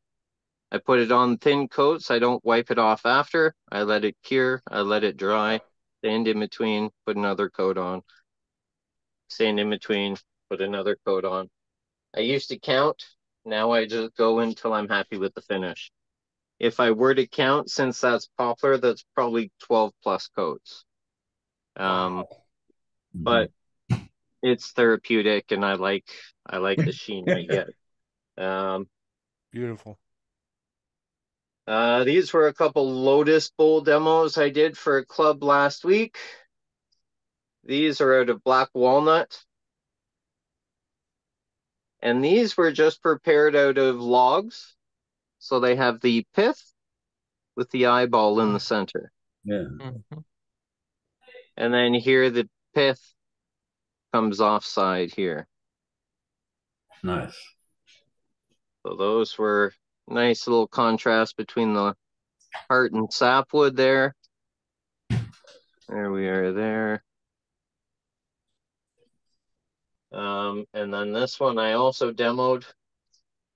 I was a little too quick. They wanted me to fill in like Matt. So I turned another one.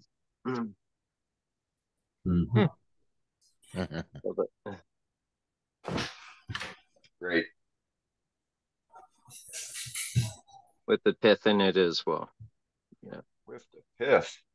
Blowing the smoke out of the pith myth. Yeah. Well, you can leave the pith in stuff as long as it's less than 3/8 of an inch. And these are 1/8 of an inch wall thickness. So on the base, it's probably 1/8 or maybe 3/16. So well under 3/8. And in turning stuff less than 3/8, you remove the stress from that pith. That's another thing I'm demoing in England in October. And this one as well. I'm demonstrating in England in October. And then live oak bowls. So I can't wait for that. That'd be fun. So that's it for me. Hey, Cade. Wow. Hey, Cade. Yes. Do you carry insurance, or you have your student sign waivers, or what? What do you do? How are you? How are you labeled? Liable. I'm sorry. I have insurance. I've covered with insurance for theft, liability, injury, all that stuff. And I also have them sign a waiver. Okay. So solid indemnity clause. Yeah, it's best to cover your ass and have insurance. Sorry, pardon my French or English. That's a proper adjective. Because I find a waiver, depending on the lawyer and the court system you're working with, a waiver isn't worth the paper it's signed on. Right. So have insurance, definitely. Yeah. Indeed. All right. Well done, Cade. Thanks for sharing. Nice. Nice to have you back. Fantastic. Yeah. All right. Fabulous. Let's go back to Eddie here real quick. Seeing you. He does all that and he's still raising a son. With all that. Hey, before we duck out tonight, I gotta let you, if y'all hadn't seen Jim Duxbury on this tonight, I mean, we've seen a little bit of Jim. I want to show you Jim. That's Jim Duxbury right there. You see him? Yeah. That's the mug Ducks. on that. Right there. On a front, he's on a cover of Wood Turning magazine this month. This issue just came out today. As we were chatting here tonight, I got a little bleep on my iPad. Yes, that, Tim, I know. Newsletter, magazine downloaded. And I said, "Whoa, what magazine downloaded?" And there it was. It came in. I paid $3.27 a month to get this out of Amazon. And it's got his article by Jim and some of the other stuff that's in here. Great magazine, not sponsored, just if I had my preference is where I'd go for wood turning magazines, I'd go to wood turning. Yeah, it's pretty much that's it. And if I want to find out the little nitty gritty about wood turning, I'd go to Duxbury.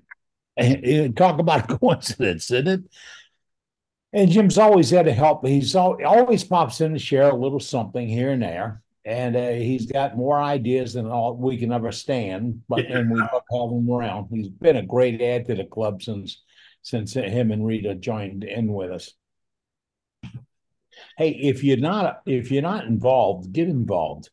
And get involved because you see, as you just saw, we have professional turners like Cade. Cade's out of Canada. He teaches, he handles IRDs. And when he has an IRD, he posts it on our chat and then it goes into our event calendar. But he's like a handful of other turners, professional turners that not just cater to us, but belong to us and help us and endorse what we do. And he's done some great demonstrations for us.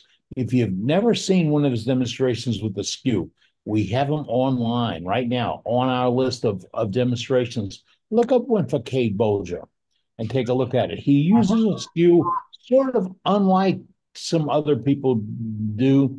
And all I'd have to say is it's like he took a really good pocket knife out and started whittling because it's about that perfect. So check that out.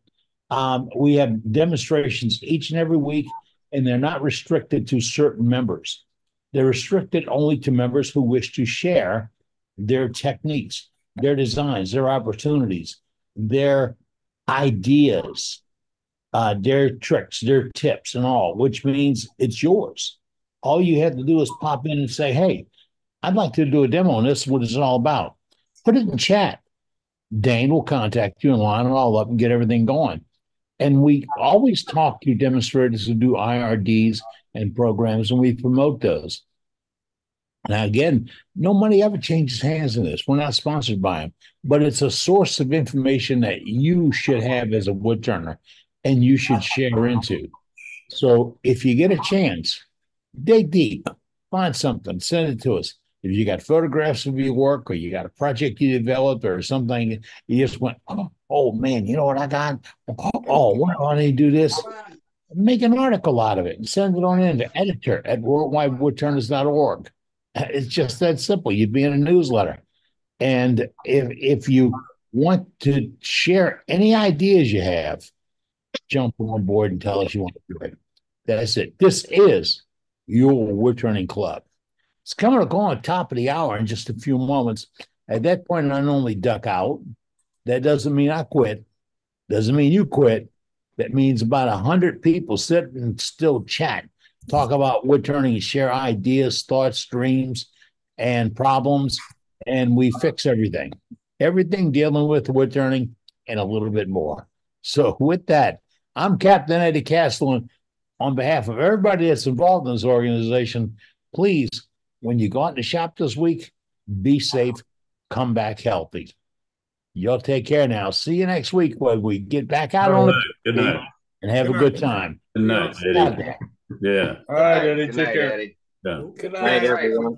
folks. We got Good a night, couple Eddie. more galleries here we're going to get in. So Yeah, Eddie, and watch just out. saying good night to y'all. Can So you mention what we saw tonight? Can you find that anywhere else? No. Oh my goodness! absolutely Look not. who popped in. I'm out. I know. Look I'm at out. the head on this guy. Yeah. Fucking Man, Cade, let me tell you what, the queen of multi-axis, Barbara Dill, would be very proud of you. Those are fantastic. I've done a lot of that. I've never done finials like that. It's a challenge. It's tricky. Yeah. Well, about 6 months ago, I started turning these birds and ducks and cranes, and I had a young guy over the other day, and we played around with this. And that has kind of a big beak. I'm going to call him a stork. But hey, you stayed with the spalting thing. Very nice. Spalted pecan. Great. Yeah. But I thought tonight I'd share my wife's egg collection. She's been collecting for several years. And this is just all kind of wood, the spalted wood and mesquite. And well, this is Texas ebony. Oh, very What's she buying now, man? Yeah. And Yeah, Joaquin, where's she buying them at? yeah, with I got it. But Right. this is some mesquite, and I give some to my sister, and she had them in the bottom of the bow, and she said, "Hey, what are all these ashes in the bottom of the bow?" And I said, "You got to find a hoe and go in there and kill the worm." So I haven't done much resin. This was a piece of resin that it has a burl in it, and it turned out real nice. It was back Very up. nice. It's only the second piece I've done with burl, but I it also did in a challenge. Wow. Yeah, I remember that. That's pretty. Yeah. I meant to make a box out of it, but this was so much work and staying between the lines. It left it alone. Wow. Yeah. Very nice. Yeah. Do we know what you excelled at in kindergarten? Yeah. How long did that one take? Oh, 20 hours? It probably about 10 hours. Oh, okay. You know, the wood burning helps to stay between the lines, but it's like when you put that first coat on there, you go back the second time, oh, you didn't cover everything. And so I haven't done many of these. Then I did a box, took a piece of mesquite, did an egg box. Cool. Boy, nice. Very nice. Egg holder, but then they have a kit on I think it's Craft Supply. Good night, Under Steve. catalog. This is a kaleidoscope. I think I might even be able to give you a view of it. Let's see. Oh, a little down. There we go. There you go. Yep. Oh, boy. cool. Look at that. Cool. Yeah. Right on. That's cool. Very cool. Yeah.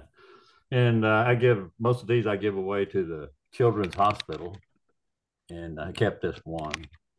And but we make eggs out of pine or some kind of trash wood and give them to the Children's Hospital to paint them. And this year, nobody was interested, so we went to Hobby Lobby and online bought about 4 dozen to send over there to let them paint. Nobody wanted to do plain wood, and I understand that, but we filled our end up on that. But good. Thank you, guys. Good stuff. Thanks, Joaquin. Thanks for sharing. Thank you. Very nice, Joaquin. All right. Thank you. All right. Let's go over to John. He's still on. There he is. Yeah. We got you, John. There I am. Thanks for being patient. I was walking in the neighborhood the other day and came across a place where the owner of the home had committed crepe murder.